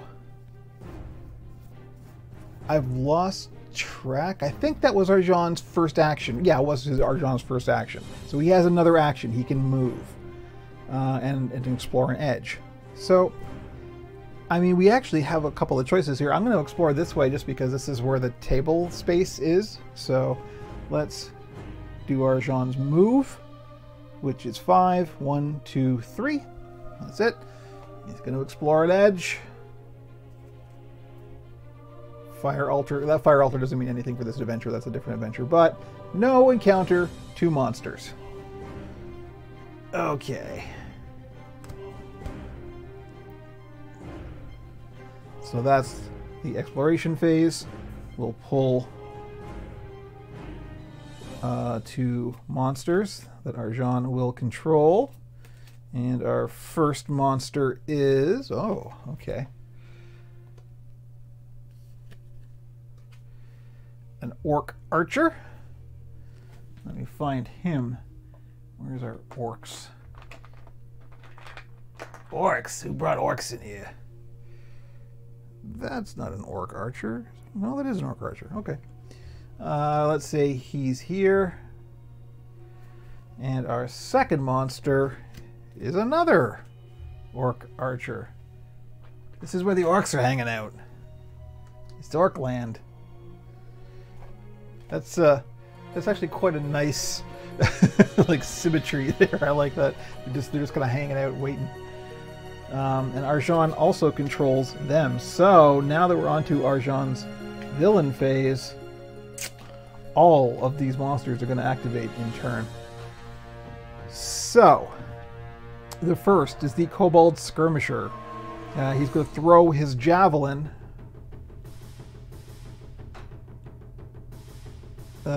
Yeah, at the closest hero, which obviously in this case is Arjahn. There are less doppelgangers. Yes, I made sure of that. I mean, the monster deck, since I mixed in all of the appropriate monsters from the other games, just let me show. The monster deck for this game out of the box was about that thick. Our monster deck now is that thick. So we have a lot more variety to choose from. I thought that was nicer, and also fewer doppelgangers. So our kobold is going to attack Arjahn with a +9. So that's nasty. +9. +9 is not good. Arjahn has AC 17. Okay, so we just miss. That's good. That is good. So that's the Kobold Skirmisher. Now the Orc Archer goes. Ooh. Oh, he's got some weird stuff. He has some very weird stuff. So let's have a look at this. I think these guys are only worth 1 XP. I think that's probably... These guys are from a different game, so it's balanced a little bit differently, so... that may have been a mistake. Let's see. If the Orc Archer is adjacent to a hero, it attacks the hero with a punch. Okay, these guys have both a melee and a ranged attack. That is why there's a whole lot of... That's why there's a grid here, see? If the Orc Archer is within 2 tiles of a hero, so neither of them are adjacent, so we're going to the within 2 tiles, it attacks the closest hero with an arrow. So the arrow is +6, does 2 damage if it hits, 1 damage if it misses. So one of those magic arrows that always does damage, even if it misses. Okay, thankfully it's only a +6, so... Oy. The question arises here. Do these guys have line of sight? Line of sight is the thing we do have to take into account. Because they are in a corner here. Sorry. Because they are in a corner. They are both in a corner. So there's a simple rule that is actually from a different game, but it works really well for these grid-based things. And that is, and this is where I get to show off a toy. This looks like a laser pointer, right? It's such a simple idea. You'd think somebody had done it before. But it doesn't make a point. It makes a line. So it's fantastic to use on these kind of miniature wargaming things to trace line of sight. So the rule is, if you take one corner of the square of your attacker and can draw a direct line, a direct uninterrupted line to 2 points on the square that the target is occupying, then they have line of sight. So in this case, we can draw from that corner to that corner and from that corner to that corner uninterrupted. So yeah, he's got line of sight. This guy, we have to go from there, but that is legal, and there, and that is also legal. So yes, they have line of sight. This is so cool. I love this thing. Because there's no guesswork, right? You literally have a laser sight that you're putting on the board, and that's really kind of cool. Yeah, I know, really, right? Like missing on an arrow shot, you miss. I guess, I don't know. The arrow shatters, and then you get shrapnel. I don't know. It seems wrong. But anyway, that's the reality of where we are. So this is the first orc archer that we drew, so he's going to go first. And it's +6, so he has to roll 11 or higher. Oh yeah. So there's 2 more damage for Arjahn. So Arjahn is at 5. So thankfully he's a tough lizard. He's got 10 hit points, so he's only at half health still. And our other orc archer will now attack. And he misses. So he still does 1 damage. And that is the villain phase for Arjahn. So he's done. So now we're on to Allisa's turn. So let's see. We want to explore an edge. We also have a number of monsters to deal with. That kobold has low AC and 1 hit point. So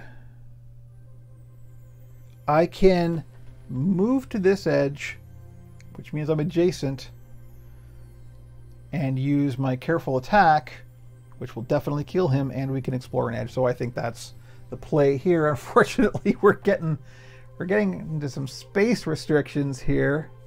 Let me see if I can move things around enough to... Yeah, that looks okay. All right, we're good. So she's going to move 1, 2, 3, 4, 5. That is her speed is actually 6, so she could move 1 more. And she will use her careful attack on the kobold.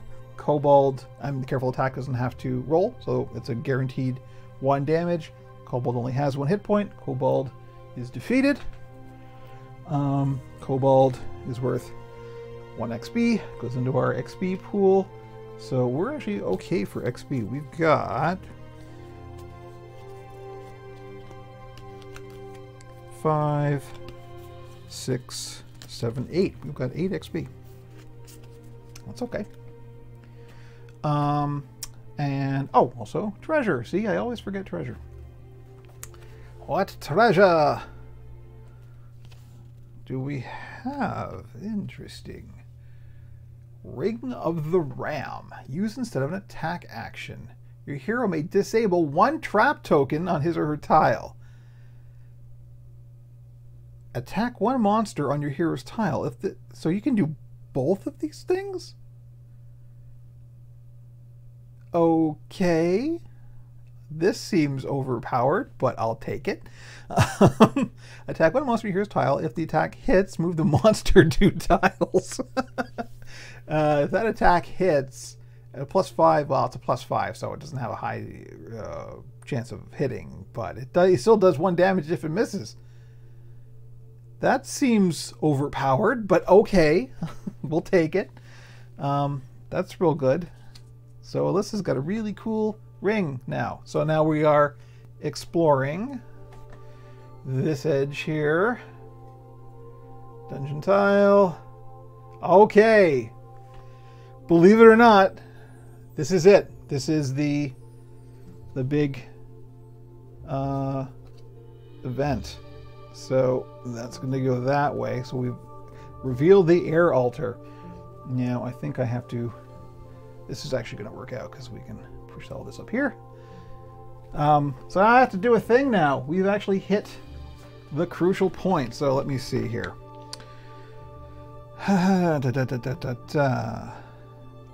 When a hero reveals the air altar tile, read the following. These elemental fanatics... yeah, boss fight with yard trash. Yes, Jamie, you are correct. These elemental fanatics have many allies, and those who call themselves the cult of howling hatred have been especially numerous. You have finally reached a group of cells, the bars of which consist of fused coral, iron, and stone. None are occupied, but the door to one stands open. The former occupant looks to have been a brass dragon wormling, which is currently menaced by a howling air elemental behind an altar sculpted to resemble the furious wind spirits. Okay, then, instead of drawing monster cards for the tile, the active player takes the air elemental villain card. Let me show you that, because it's one of these. It's a big one. It's one of these ones. Level 5 villain, that's right. You read that right. And places the air elemental figure on the air altar tile. And here's the air elemental figure. He's not small. He's kind of big. He's kind of sort of big, like big.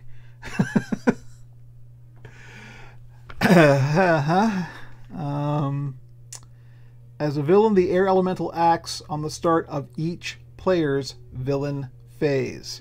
So he goes every round. Doesn't matter who controls him.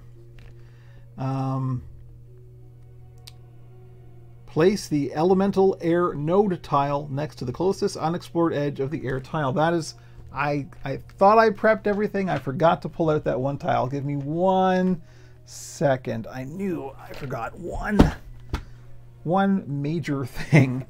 Okay, good. There it is. It's right here. I don't think that we're going to need any more monsters, but let me just keep them handy in case. So, let me just read this again here. Place the elemental air node tile next to the closest unexplored edge of the air altar tile. So, I guess that means like this.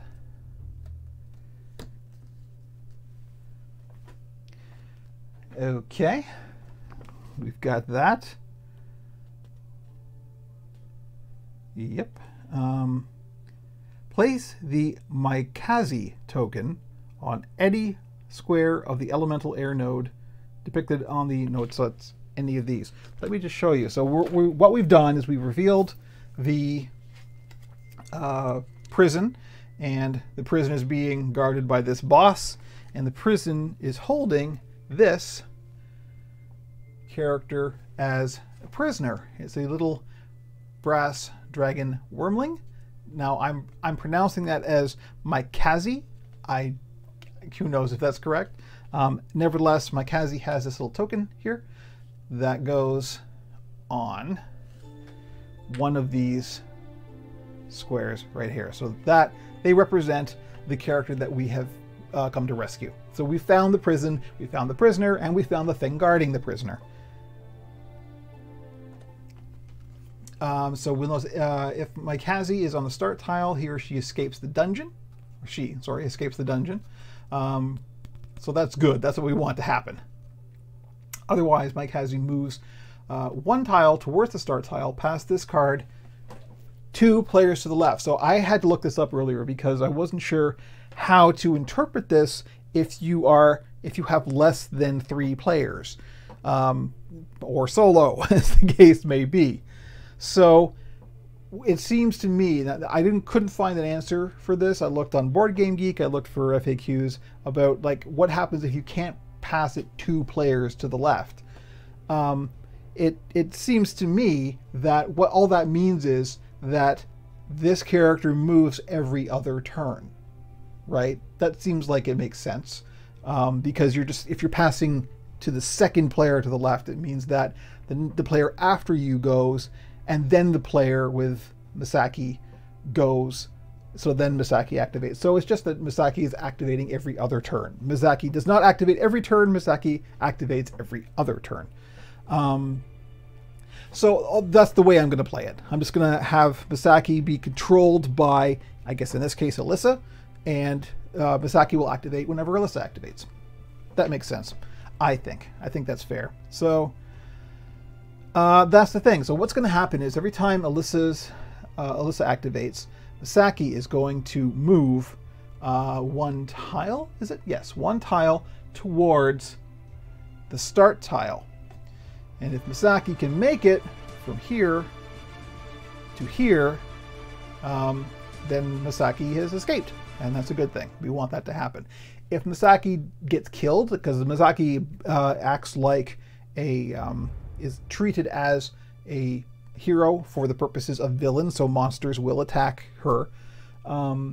If she is killed, we don't lose, but we get a bonus if she lives. That's what it comes down to. So there we go. There's our setup for what happens now.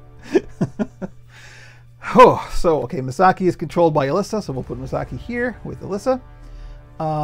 And we've got our big, crazy ass... I've never played solo a villain yet. So, this is a first for me. So let's see, because that's what's going to happen now. Allisa doesn't control any other monsters, right? No, she does not. Okay, so as we can see, yes, see, this is why I wanted to hang on to the Umberhull clause, because high damage. This dude's got 10 hit points. That's a lot. So we definitely want to show him what's what. So Allisa is going to... So she's done her hero phase, she did her exploration phase. On her exploration phase, all of this stuff was revealed. Now we go into the villain phase, which means our air elemental activates. If the air elemental is on a tile with a hero, that's not the case, so we can move to the next thing.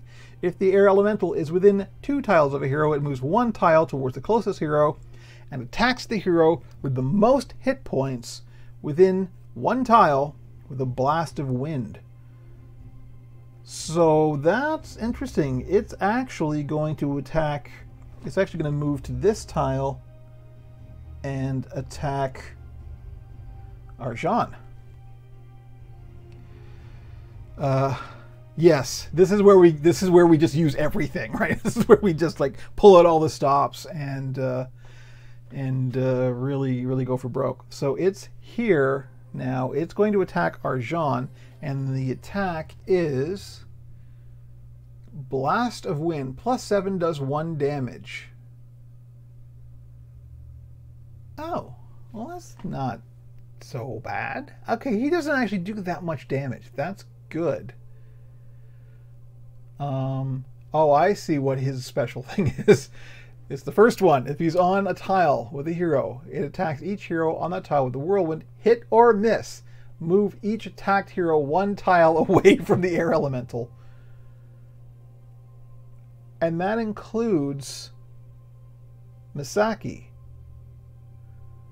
And it doesn't say what direction we should move them. So it could just keep blowing them towards the entrance. I think we may win this. I think we may win this. So one of the rules that isn't stated outright, but is kind of like an accepted house rule, is if you ever have a monster that has a power like this, that there are a whole bunch of monsters like trolls can like hit and bash in a direction. The direction that you pick, yeah, exactly. The direction that you pick is wherever the arrow of the tile is pointing. That makes sense. And if you notice, you go to the camera view here, the arrows are all pointing towards the start tile. So even following the rule, we're still getting blown towards the door, which is great. So really all we have to do is like, well, I think we have to defeat the air elemental to win victory. Heroes win the adventure when they defeat the air elemental. So yes, in order to win this, we have to kill the air elemental. But I think Misaki has a good chance of surviving because as long as we can get her, to that tile. Oh, how many hit points does Misaki have? 3. So we probably don't want the air elemental to hit her. But nevertheless, you know, she could take 1 hit and then get blown a tile away, and that's fine. That would be okay. At any rate, so what's going to happen now is the air elemental has moved. It's going to attack Arjahn with a blast of wind. So it's going to attack with a +7. If it hits, it does 1 damage. So it has to roll 10 or higher. It rolls a 9. It misses. That's great. So we're still on Alyssa's turn. I'm going to say, for the sake of fairness, that Misaki will activate on the hero phase of the hero controlling her. So this is not the hero phase. I mean, because we just revealed her, right? So I don't think she would move in this round. I think she'll move on Alyssa's next turn. So that's fair. So that is it for Alyssa's turn. Now it's Arjahn's turn. Whew. Well, he is adjacent to the air elemental. I'm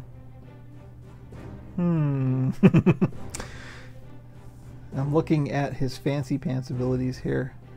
The problem with his fancy pants abilities is they are both low plus to hit.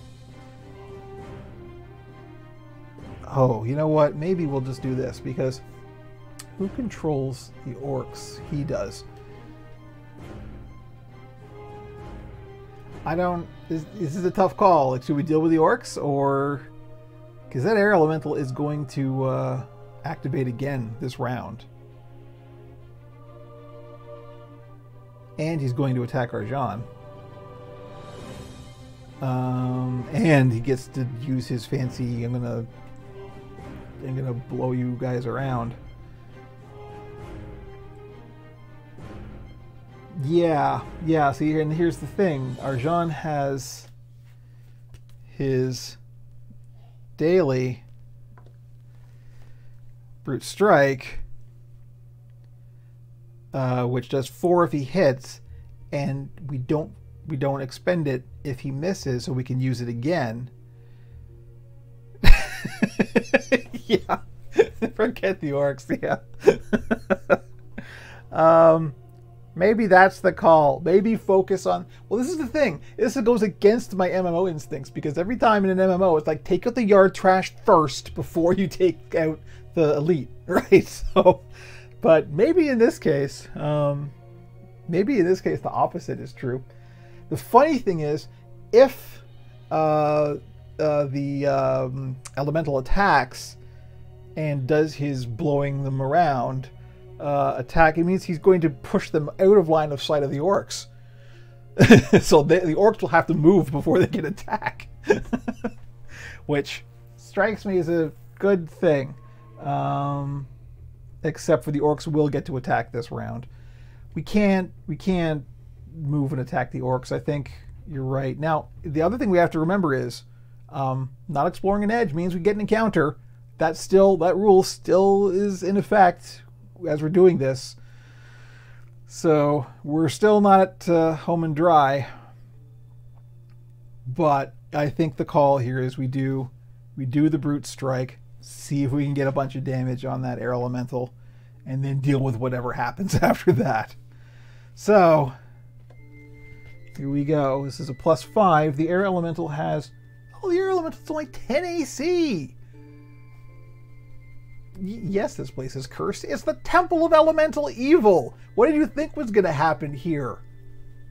Carnival rides and candy floss? No, this is where the monsters and stuff are. So, okay, this is good. So he only has to roll 5 or above. I think we can probably do that. Watch this happen now. This is not a cursed dice. This is a good karma die. This is the dice bard die that goes to help at-risk queer youth. So this is charity die here. This is got a lot of good karma in it. So we'll there we go. Right on, Arjahn, Mr. 18. That's great. That is real good. We are happy about that. So right away, crack. The air elemental. Oops, I just dumped a bunch of traps all over the place. That's okay, we're not going to be using these anyway. So, the air elemental now has 4 damage. That's real good. Yeah, exactly. So now, of course, we have, since the brute strike did work, we have to flip it over. We can't use it again. But that was still worth it because it hit, it did solid damage. And so now Arjahn can move. And Arjahn is going to do that. He's going to move towards the start tile. I think that's the logical thing here. We're trying to escort the Misaki out. So we're going to, set up we're going to clear the path, right? So he's going to move. What's his speed? 5. 1, 2, 3, 4, 5. And also, you'll notice, get out of line of sight of the orcs. Speaking of the orcs. Now, this is real interesting because the air elemental is technically blocking... Is he blocking line of sight? Let's get our fancy laser out and see. He can draw a line to that corner, and now this orc. So this orc can attack, this orc can't because he can only draw one line to her square. And he cannot draw, see. So one orc can attack Allisa. Yes, that is true. That's true. Hopefully he will chase. But we have to deal with the orc archers first. And the first one is this guy. He has line of sight. The other guy doesn't. So that means that the first orc will attack Allisa with an arrow. So she's going to get another damage no matter what, because this is that crazy arrow. If it misses, it still hits thing. He attacks with +6. Oh. Oh. So I think he hit. That's 2 for Allisa. 5, 6, 7, 8. That's it. She goes down again. Oof. Okay. It's all right. All right. We have 2 more healing surges. We're still not done yet. So Allisa goes down. The other orc does not have line of sight. So that means that he moves 1 tile towards the closest hero, which in Allisa does not count anymore. I know, really. Thankfully, monsters don't crit. I don't think there is a crit in this game, actually. Or maybe there is, but it's only for heroes. I don't remember. But I know it's not for monsters. I know that for sure. If we happen to roll a natural 20 for one of the heroes, I'll look it up. I don't think that's going to happen. But anyway, so he has to move 1 tile towards the closest hero, which is Arjahn, so he's just going to move to this tile. And that's it. That's his whole turn. So that was Arjahn's round. So now it's Allisa. Poor Allisa. We have to spend. Hey Arjahn, you should like use one of the 2 healing potions you have, or hey, maybe both. Spend another healing surge and pick Allisa back up. So that's her. That's one action. She gets to do another action. She can't attack. She can't move because both. Well, I guess she can. She can go 1, 2, 3, 4, 5, 6. So she can get like there. But that's it.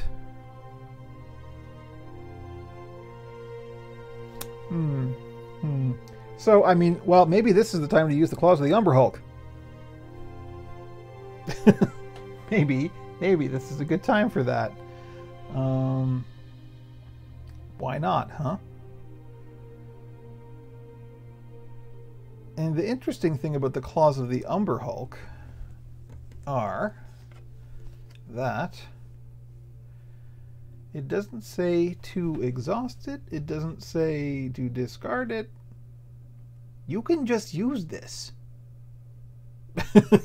Now, of course, it's only a +4. So there's the trade-off. But I don't know. I'm thinking claws of the Umber Hulk on the Air Elemental. And that will get the Air Elemental down to a significant point, because it's already got 4. So another 3, that's 7. That means it will only have 3 hit points left. That's okay. So come on, Allisa. Now is the time to roll high. Yeah, they seem a little overpowered, but remember, it is only a +4, which is not much. Yeah, exactly. This is a good boss to use the claws on. Other bosses have way more AC than this. Remember, this is only the 2nd adventure in the campaign, so the boss is still not going to be like crazy powerful. Okay, anyway, here we go. Roll high, roll high, roll high. 10. That's it. We hit. We hit. That's 14. It only has 10 AC. We hit. Nice. So that's 7 damage on the Air Elemental, and it is hurting. So this is still Alyssa's hero phase. That was her first action. She gets to take another action. She can move, but where's she going to move to? 1, 2, 3, 4, 5, 6. She can move to there, which is probably a good idea. We want to stay off of the tile with the Air Elemental. So let's do that. And there is Alyssa's actions. Now, Misaki has to go because she is on Alyssa's turn. So she is going to move 1 tile towards the start tile. So she's on this. So I wonder which way she'd go. Do you think she'd go this way and this way, or this way and this way? I think she'd go this way. Right? And then up, and then through, yeah. Okay, so Misaki is gone. So now we are on the villain phase, and because the Air Elemental attacks every round, no matter who controls it, the Air Elemental is going to activate.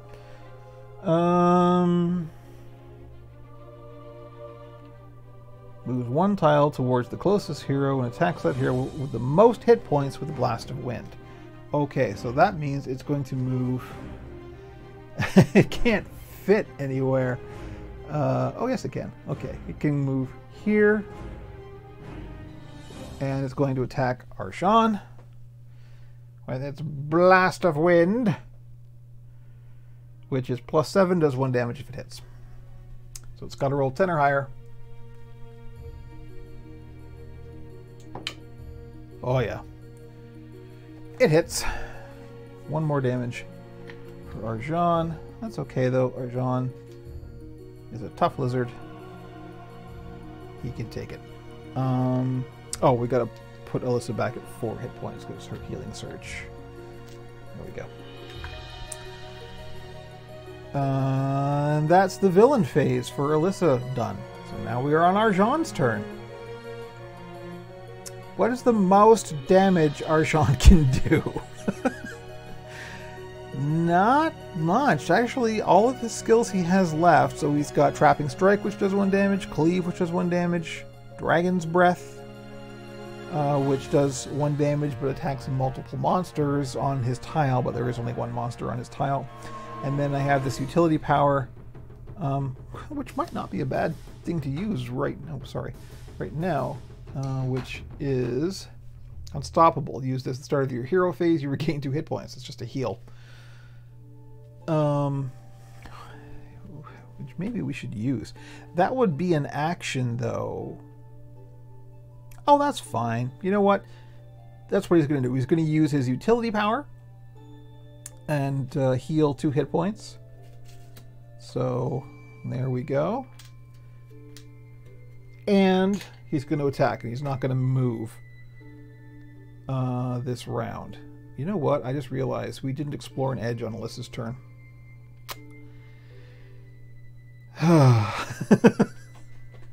We should have pulled an encounter.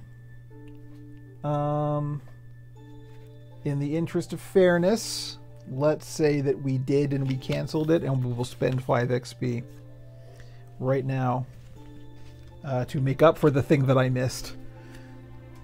So now we do have to pull an encounter that we can't cancel, but them's the rules, right? That's how it works. Oops. It could have been a good encounter too. Well, I guess we'll find out what the encounter was going to be because we have to pull it now.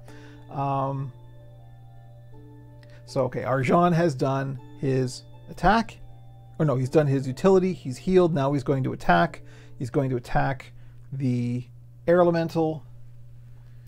Here we are with his Trapping Strike. He can only do 1 damage, but, you know, yeah, too bad the wand is gone. The wand would be good. This is +8. And he only has to hit AC 10. Guess what? Yeah, he hits another damage. For our air elemental. So our air elemental only has 2 hit points left. That's real good. But since we're not moving, we're not exploring an edge, now we have to pull an encounter for the exploration phase. And the encounter is, oh, this is a really interesting one. Rage of Imix. Place a Rage of Imix token on your hero's tile. Each hero on a tile with a Rage of Imix token takes 2 damage. So I guess it's a good thing that we healed those 2 damage because we just took them again, both Arjahn and Allisa. So here's the Rage of Imix token. We are placing that on the tile, and Allisa and Arjahn both take 2 damage. Allisa, 1, 2, 3, 4, 5, 6. So she is hurting again. It's all right. It's all right. We're not out of it yet. Yeah, that is a real jerk event. But nevertheless, it's done now. It's done. And that's it. That is Arjahn's turn. He controls the orcs. Why did the orcs go last round? Maybe the orcs didn't go last round. That's it. The orcs didn't go last round. They go this round. I'm a little sleeped up, so it's okay. I'm fine. I will lose the plot every now and then, but we'll pick it up again. So now the orcs do go. So the first orc, which is this guy, he is not within line of sight. He is not within a tile, so he's going to move 1 tile. That's all he can do. This guy, however, he can draw a line from there to there and there to there, so he does have line of sight on Allisa. Oh boy. So if he hits She goes down again. We do have one last healing surge. But, oh boy. Okay, this is on +6. Oh yeah, he hits. He hits. So Allisa is down again.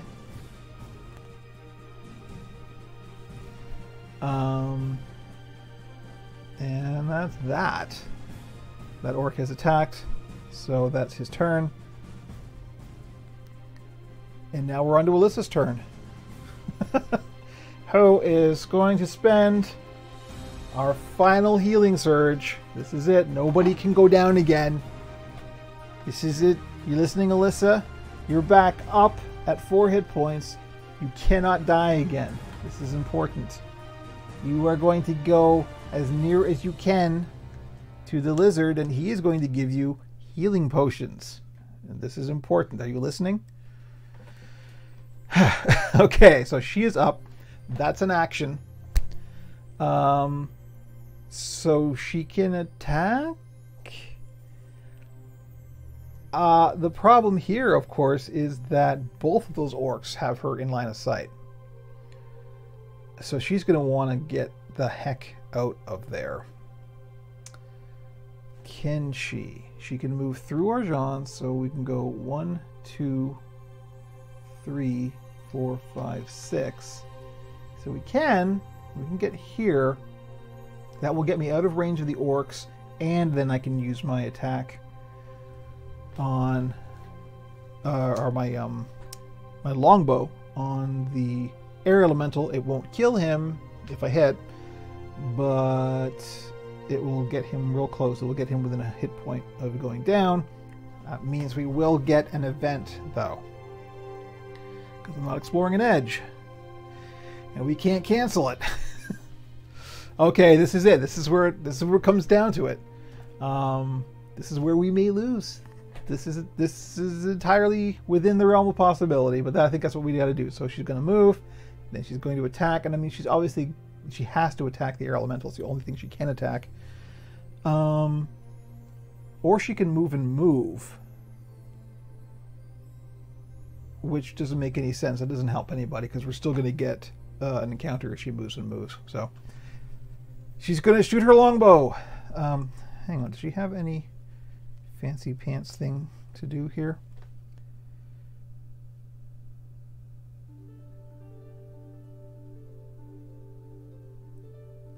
Oh, wait a minute. Yeah, that's exactly it. We are going to get an event no matter what. But here's where it gets really interesting. Check this out. Here is Alyssa's daily. Split the tree. Choose a tile within 2 tiles of you. Attack 2 monsters on that tile. If you miss and the monster is more than 1 tile away from you, place it 1 tile closer to you. But even if you miss, you do a damage. Guess who has 1 hit point each? The orc archers. They are 2 tiles away. She could do a split the tree and no matter what, kill both of them. I think this is the only choice, right? Like, this is, of course, we're going to do this. And we don't even need to roll, because even if we miss, we still hit both of them. So, yeah. Those arc archers are gone. See ya, buddy. Jerks. So, we have spent our daily. Both orc archers are gone. This is when those daily powers really show their strength. So that means, we can cancel an encounter. We have enough XP to cancel 1 more encounter, and we get 1 treasure. And the treasure is a pouch of copper. It's another 100 gold pieces for Allisa. Okay, that went really well. I'm really pleased with how that. Yeah, really, this is a real kind of climactic heroic moment, right? She just like flies 2 tiles away, turns around with the bow, and just lets loose. That's real Legolas stuff. That was great. Okay, so that was her whole hero phase. Yes, yep, no, I'm getting there. I'm getting there. So Misaki is going to move 1 more tile towards the start tile. So all we have left is the air elemental, and then whatever encounters we have to deal with until Misaki gets to the start tile. Which we're still not out of the woods yet.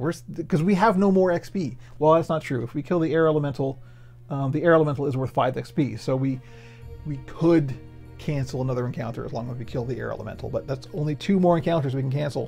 One of which we're about to get. So this is right down to the wire. This is really tight. Okay. So Misaki has moved. We are now in the exploration phase. We're not exploring an edge, so we have to pull an encounter.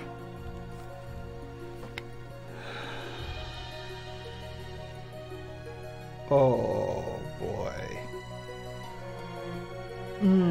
Well, this is a tough call, actually. So here we go. Here's the encounter. Burning Sacrifice. Your hero takes 1 damage. Okay. Place a new monster on your hero's tile. So that may not necessarily be a bad thing. Like, yeah, taking the 1 damage is a pain, but I'm thinking maybe don't cancel this. Save the 5 XP that we have for a really nasty encounter, because 1 more monster we can probably deal with. So I'm saying we'll just take this one. We'll just take the hit. So Allisa gets 1 more hit point. I have got to get Arjahn next to Allisa to give her that healing potion. Really, you'd say cancel it, Jamie? You think so? I don't know. See,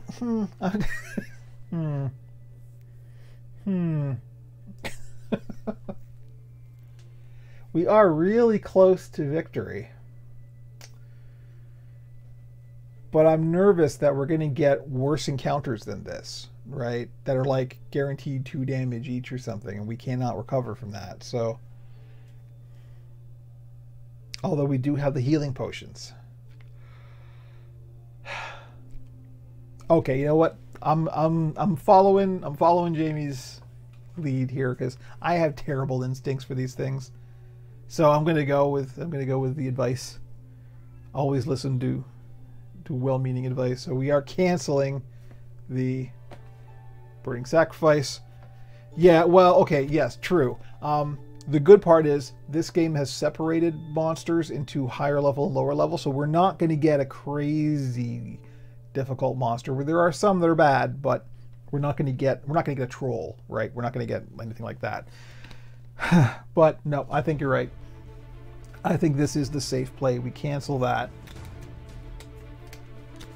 1, 2, 3, 4, 5. There we go. That's all of our XP spent. And that never happened. So that's Alyssa's whole turn. So now Arjahn.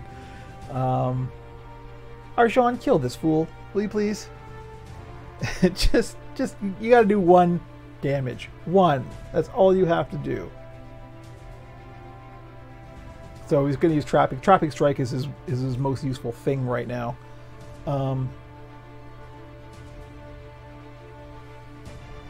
Or what if? See, I think using a healing potion. Yeah, see, this is what I'm thinking. If he could move, get adjacent to Allisa, give her the healing potion. Maybe that's the play. Maybe not attacking the air elemental, but getting off of the air elemental's tile is the play here. So he moves adjacent to Allisa, heals her, and then we just take the encounter because we're not exploring an edge. But then the air elemental will move, attack Arjahn, because I think he will attack Arjahn. with the most hit points. Yes. Oh, hang on. Most hit point left. He may not attack Arjahn. He may attack Allisa. 5, 6, 7. So Arjahn has 3. 1, 2, 3, 4, 5. They both have 3.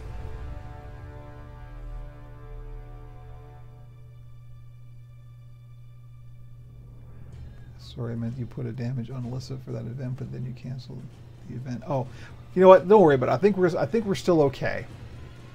Because if we do this, the air elemental is only going to do 1 damage no matter what. So that's okay. Yeah, I think we got to. If we heal Allisa, then we can handle whatever encounter happens. I think that's probably the wise course of action. So we're gonna move 1, 2, 3, 4 adjacent to Allisa, and we are going to use our healing potion to heal her 2 hit points. And that is Arjahn's hero phase. So let's move the camera. This is getting real dramatic here. All right.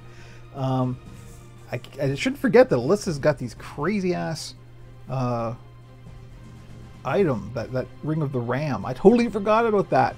She can do damage no matter what. So okay, we're actually in relatively good shape, provided that whatever encounter we're about to get isn't going to just murder us.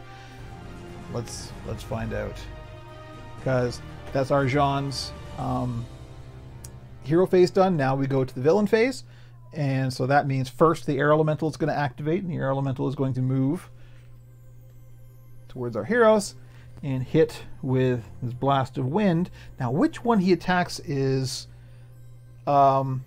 interesting, because it says actually now it's not. It is Allisa that he will attack, because she has the most hit points remaining, because she just healed. So okay, now it's clear. So he's +7. He only has to hit AC 15. Oh yeah, I think he hits. All right, that's all right. He only does 1 damage. We're still okay. But now we will get an event.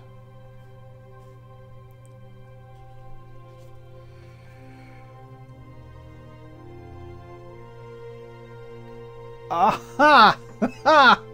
Oh, did we get lucky or what?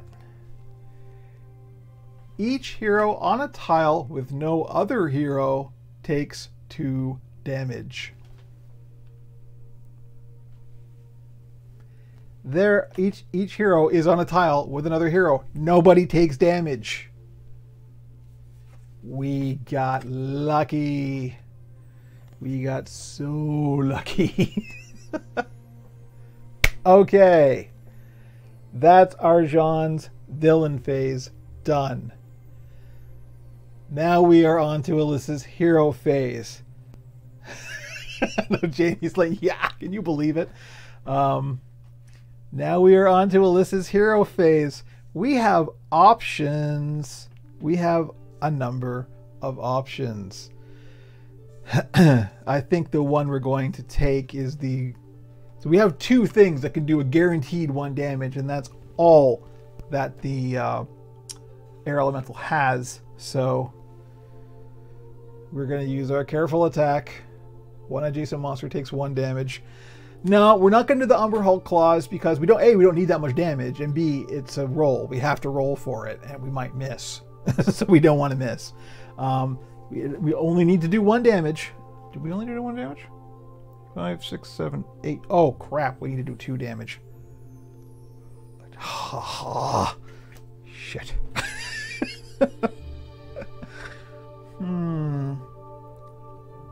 Okay, so the other option, instead of the claws of the Umber Hulk, is that Ring of the Ram. Claws of the Umber Hulk are a +4. This is a +5. If we hit, we do the 2 damage that we need. If we miss, we still do 1 damage. So I think this is the one to use. So we only need to roll 5 or above because it's only AC 10. I think this is the one. We could kill it, and if we don't kill it, we'll get it down to 1 hit point. So. Jeez. Come on, Allisa. So we're going to flip over that card. We still get to keep it, but it has to recharge between adventures or whatever. Oh, no, wait. No, we're good. We're good. I saw a single digit, and I was like, no, we're fine. Because that's 7 plus 5. Yeah, we're fine. So that's it. The air elemental's dead. So that means air elemental is gone. We have 5 XP from the air elemental, so we can cancel whatever encounter is about to happen. But before that, Misaki is going to move 1 tile. Now here's a problem. You'll notice that Misaki is now on the tile with the Rage of Imex on it.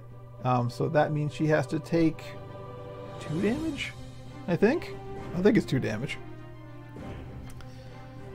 I don't remember. 1 second. Let me just make sure I'm doing it right. It would suck to not do it right. Let me just go through our list of used encounters here. Rage of Imex. Each hero on a tile with a Rage of Imex token takes 2 damage. So yeah, she will take 2 damage, which is not great because she only has 3 hit points. But, you know, that's what happens.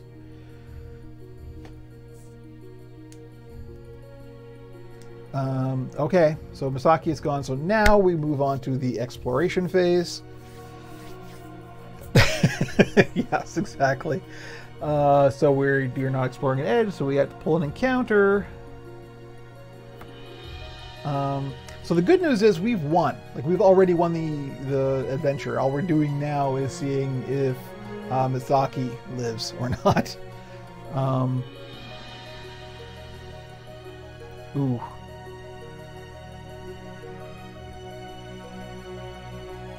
Oh, this is terrible. We are definitely canceling this. Magnetic Rocks. Your hero loses 200 gold pieces or discards 1 item treasure card, and then attack your hero for +7 and does 2 damage. No. No, that's not going to happen. We are spending our 5 XP from the air elemental to cancel that. So that's Alyssa's entire turn. Now it is Arjahn's turn. I mean, he doesn't really have to do anything.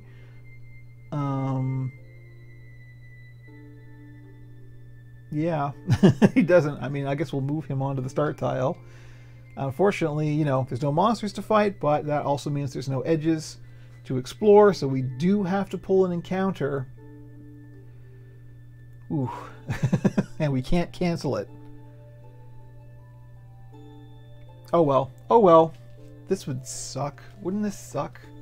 This would really suck. You know what he is going to do? He is going to use his other... That's his second action. He's going to use his other potion of healing. Just to be safe. So that's 2 hit points that he heals. And our event is... Choking Ash. Attack your hero. Choose a monster on your hero's tile that monster activates. Yeah, the unavoidable encounters are just terrible. But... Okay, so this is actually not that bad because there is no monster to activate. We still have to do this Choking Ash attack, but it's only going to do 1 damage. So this is actually okay. This isn't going to ruin everything for us. So we do have to attack Arjahn for +7. So we've got to roll 10 or higher. Nope, misses. Misses, no damage. Nice. Nice. That is what we want to see. And that's Arjahn's entire turn. So now we're back to Allisa.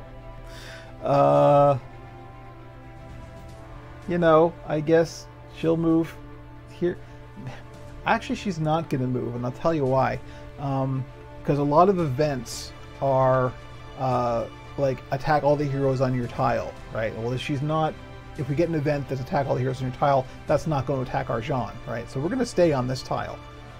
And that's it. She's not going to move. She's not going to do any other action. That's her entire thing. However, Misaki will now move up one tile. We only have to do one more tile, and Misaki can get out safely. Unfortunately, that means 2 more encounters. Can we survive 2 more encounters? That's what this has come down to. And we have no more healing potions. We have nothing. We have the health that we have, which in Alyssa's case is 4, and in Arjahn's case is 5. So that's how much damage we can stand to take.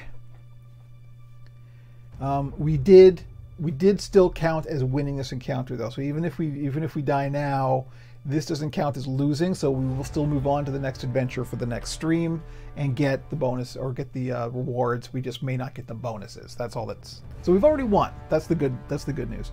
But we do have to pull an encounter. Here we go. And we can't cancel it. We just have to take this no matter what it is. Okay, see, here's where not moving has pulled off the advantage, because it's an avalanche attack each hero on your hero's tile, then move each hero on your hero's tile to an adjacent... Oh no. Misaki is on that tile. Misaki counts as a hero for purposes of monster and events, and she only has 1 hit point. This is miss 1 damage. Misaki's been killed. That's it. There's no way around this. We can't mitigate this in any way. So that's it. This is pretty much the end here, right? Because all we have to do, we know that Misaki got killed in the avalanche. Poor brass dragon wormling.